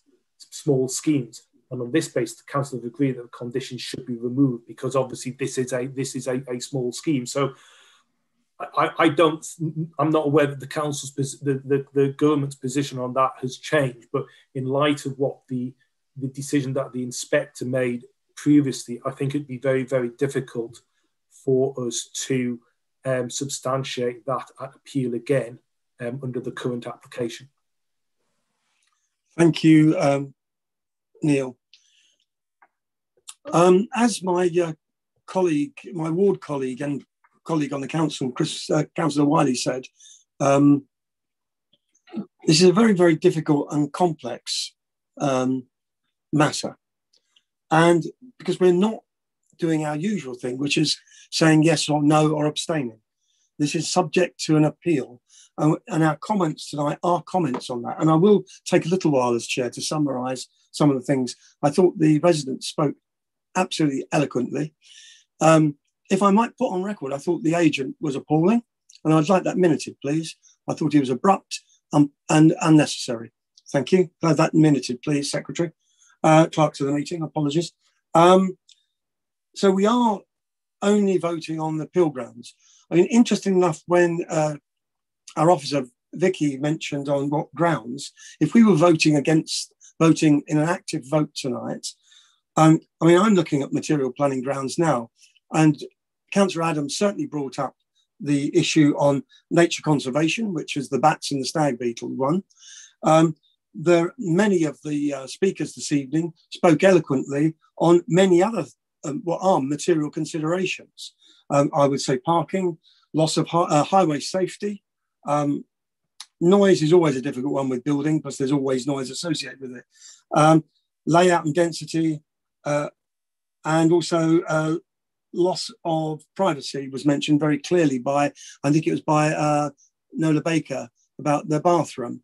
But unfortunately, we're not voting on that this evening. What we can still express an opinion as a committee.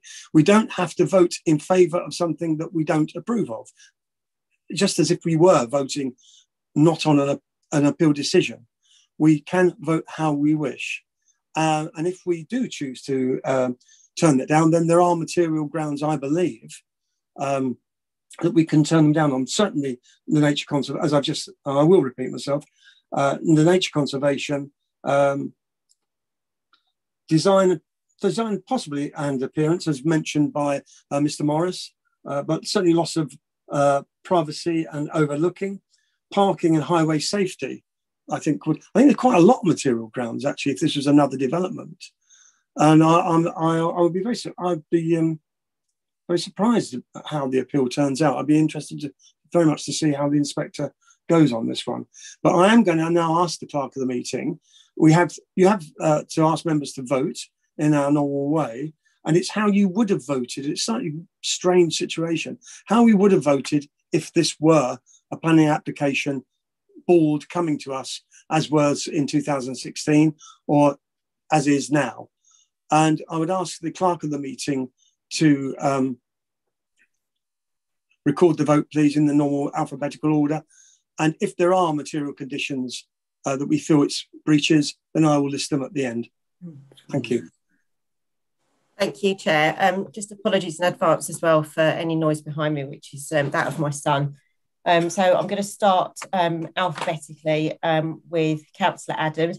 Can you confirm that you maintained your IT connection, and also whether you would have voted in favour, against, or whether you would have abstained?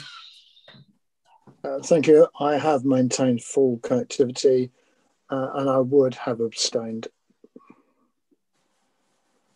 Thank you. Councillor Brighty, again, if you could confirm that you've maintained your IT connection and also confirm how you would have voted or whether you would have abstained.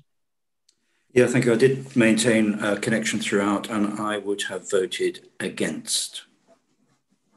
Thank you. Councillor Greenwell, please confirm if you maintained your IT connection and how you would have voted.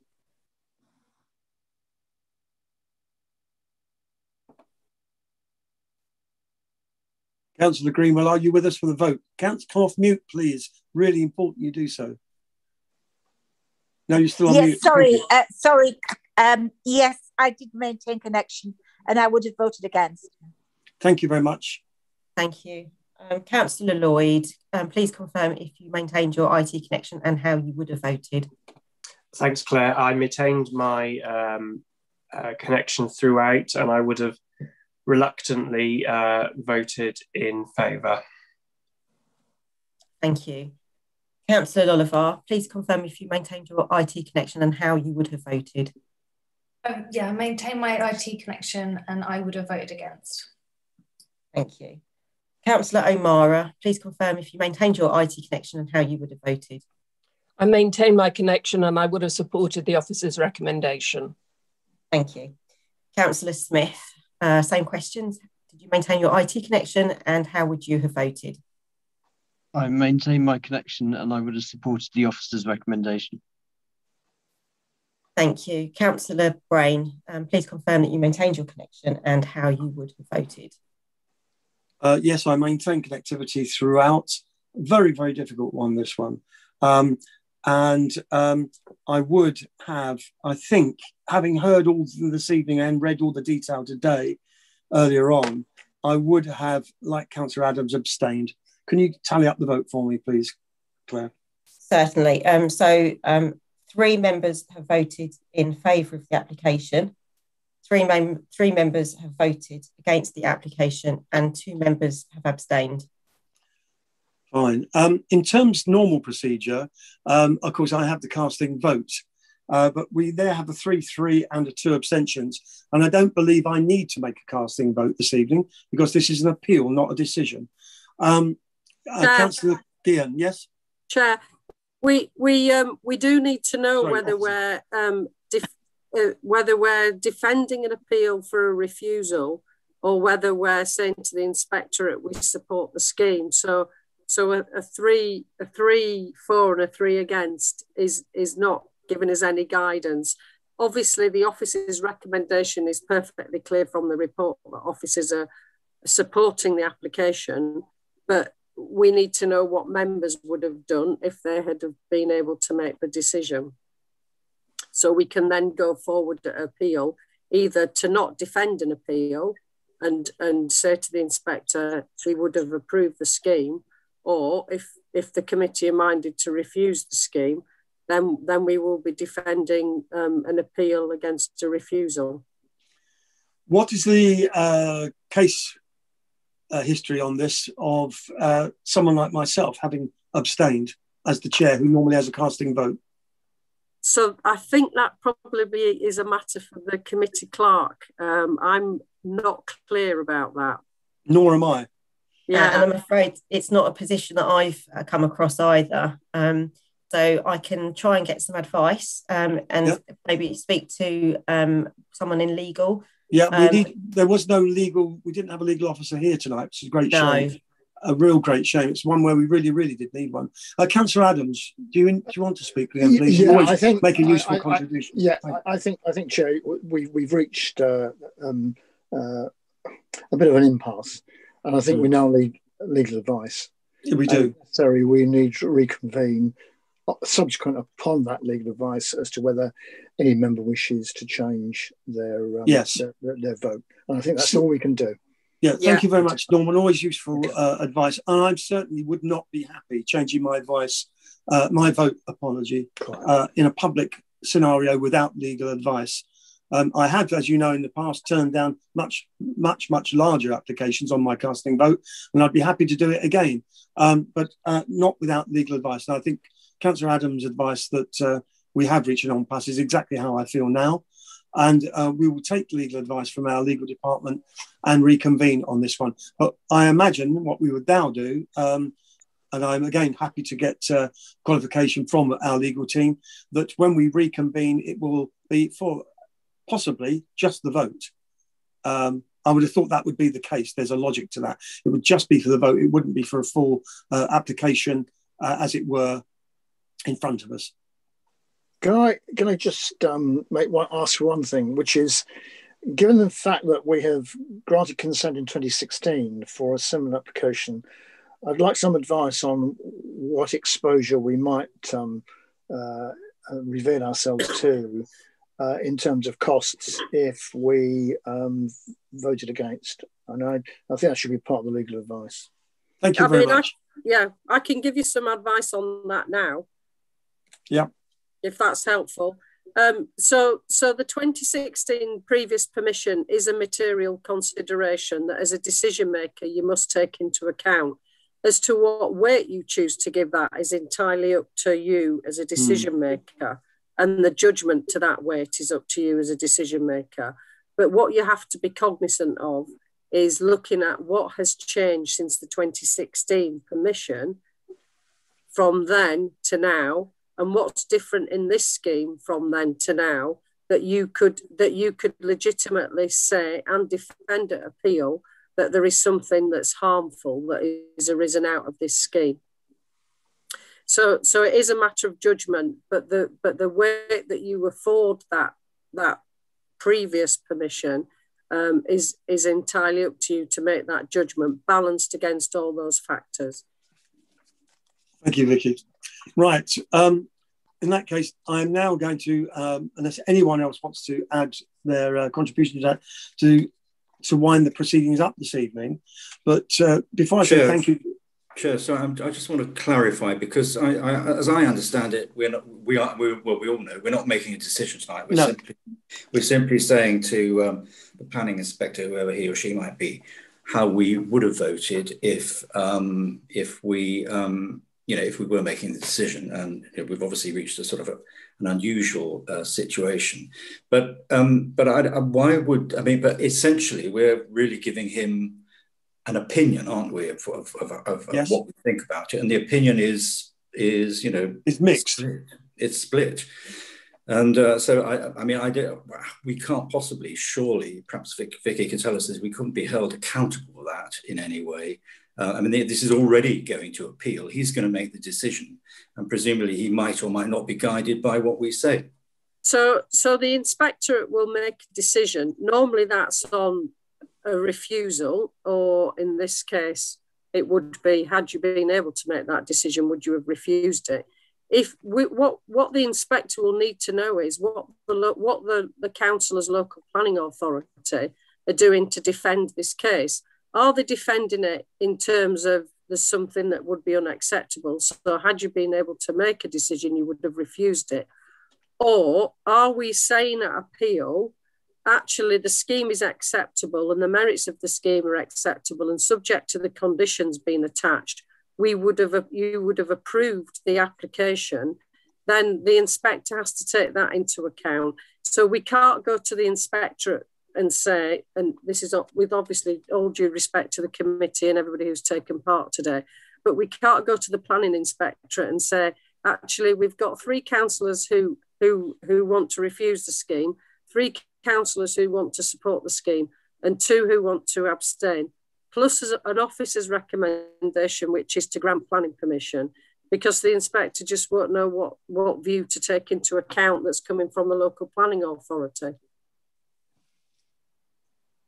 Chair, could I come in there? Of course, Councillor Lloyd. Yeah, thanks, Steve. Chair, sorry. I think Vicky's just made my point very eloquently, but I think since I'm not a council officer, I can probably be a little bit more a little bit freer with my words. What the officers need from us is a steer on whether or not to defend an appeal or not. We can't give them mixed opinions. Think of it as a court of law. It is a judicious decision that we will either be defending or otherwise. Now, I'm not going to call into question the votes of any councillor on this panel. I know you all too well and respect you all too much. And there has been a decision, 3 in favour, 3 against, and 2 abstentions. Now, I think if no one's prepared to reconsider their votes, then the absolutely correct thing to do is to get that legal advice. Then unfortunately, Chair, it does fall to you. depending on what that, it will likely fall to you depending on what that legal advice is. But a decision needs to be made either way, so our planning officers know whether they are defending or not this in court, because a mixed opinion or a mixed message will, I suspect, even if we did decide tonight unanimously to say that in different circumstances we would have opposed this scheme, I suspect we would have lost it at appeal anyway, which I gave that in my reasons for voting the way I did. But a mixed message will be treated exactly the same. So it's a bit of a mess we're in. But look, with great respect, we've reached an impasse. Yeah. I've suggested a way forward. What I'd like advice on whether we're exposing ourselves to costs, because all planning appeals have a section about the award of costs. And about 19 times out of 20, the inspector does not award costs against us. But we might be in a slightly difficult situation here. That's the first point. And the other point is, I want to know is whether the issues of bats and stag beetles would be a valid ground for objection. I want the officers to give us an impartial opinion on that, so that if we are covered, if we have made a change from consent which we granted in 2016 to one which we're not prepared to advise consent in 2021. Thank you very much again, both Norman and Chris. And certainly, I am not, I certainly wouldn't dream of doing it, having made a public vote, change my vote at this stage without getting further legal advice. So all I'm going to say now is that I would ask the officers in particular to contact our legal team. And I say it's a great shame you haven't got a lawyer tonight, because we've got some good lawyers on our team, and it would have been helpful to have had them here. I had one of them here this evening. But Norman's quite right. This is an impasse. I'm not prepared to change my vote and then carry the vote. It would be most improper for democratic process. And so I'm not going to do that. I would repeat what Norman's just said. I want to have further advice from our legal team and from officers, that they bring it back to us, and then we take. We've got material. There are some material grounds. They may be able to shoot us down. Our lawyers may be able to shoot us down, or not shoot us down, support us, whichever way that's going. But I don't think we can go any further this evening. But I would like to thank everyone for this very difficult and curiously, intellectually stimulating meeting. Always the same for the residents who are engaging in this as well.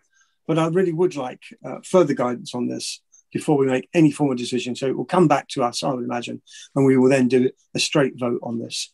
But other than that, I'd like to thank you all for your attending in both senses of the word, and your really, really important and interesting contributions this evening. I think it does show local democracy in action. So thank you, everybody.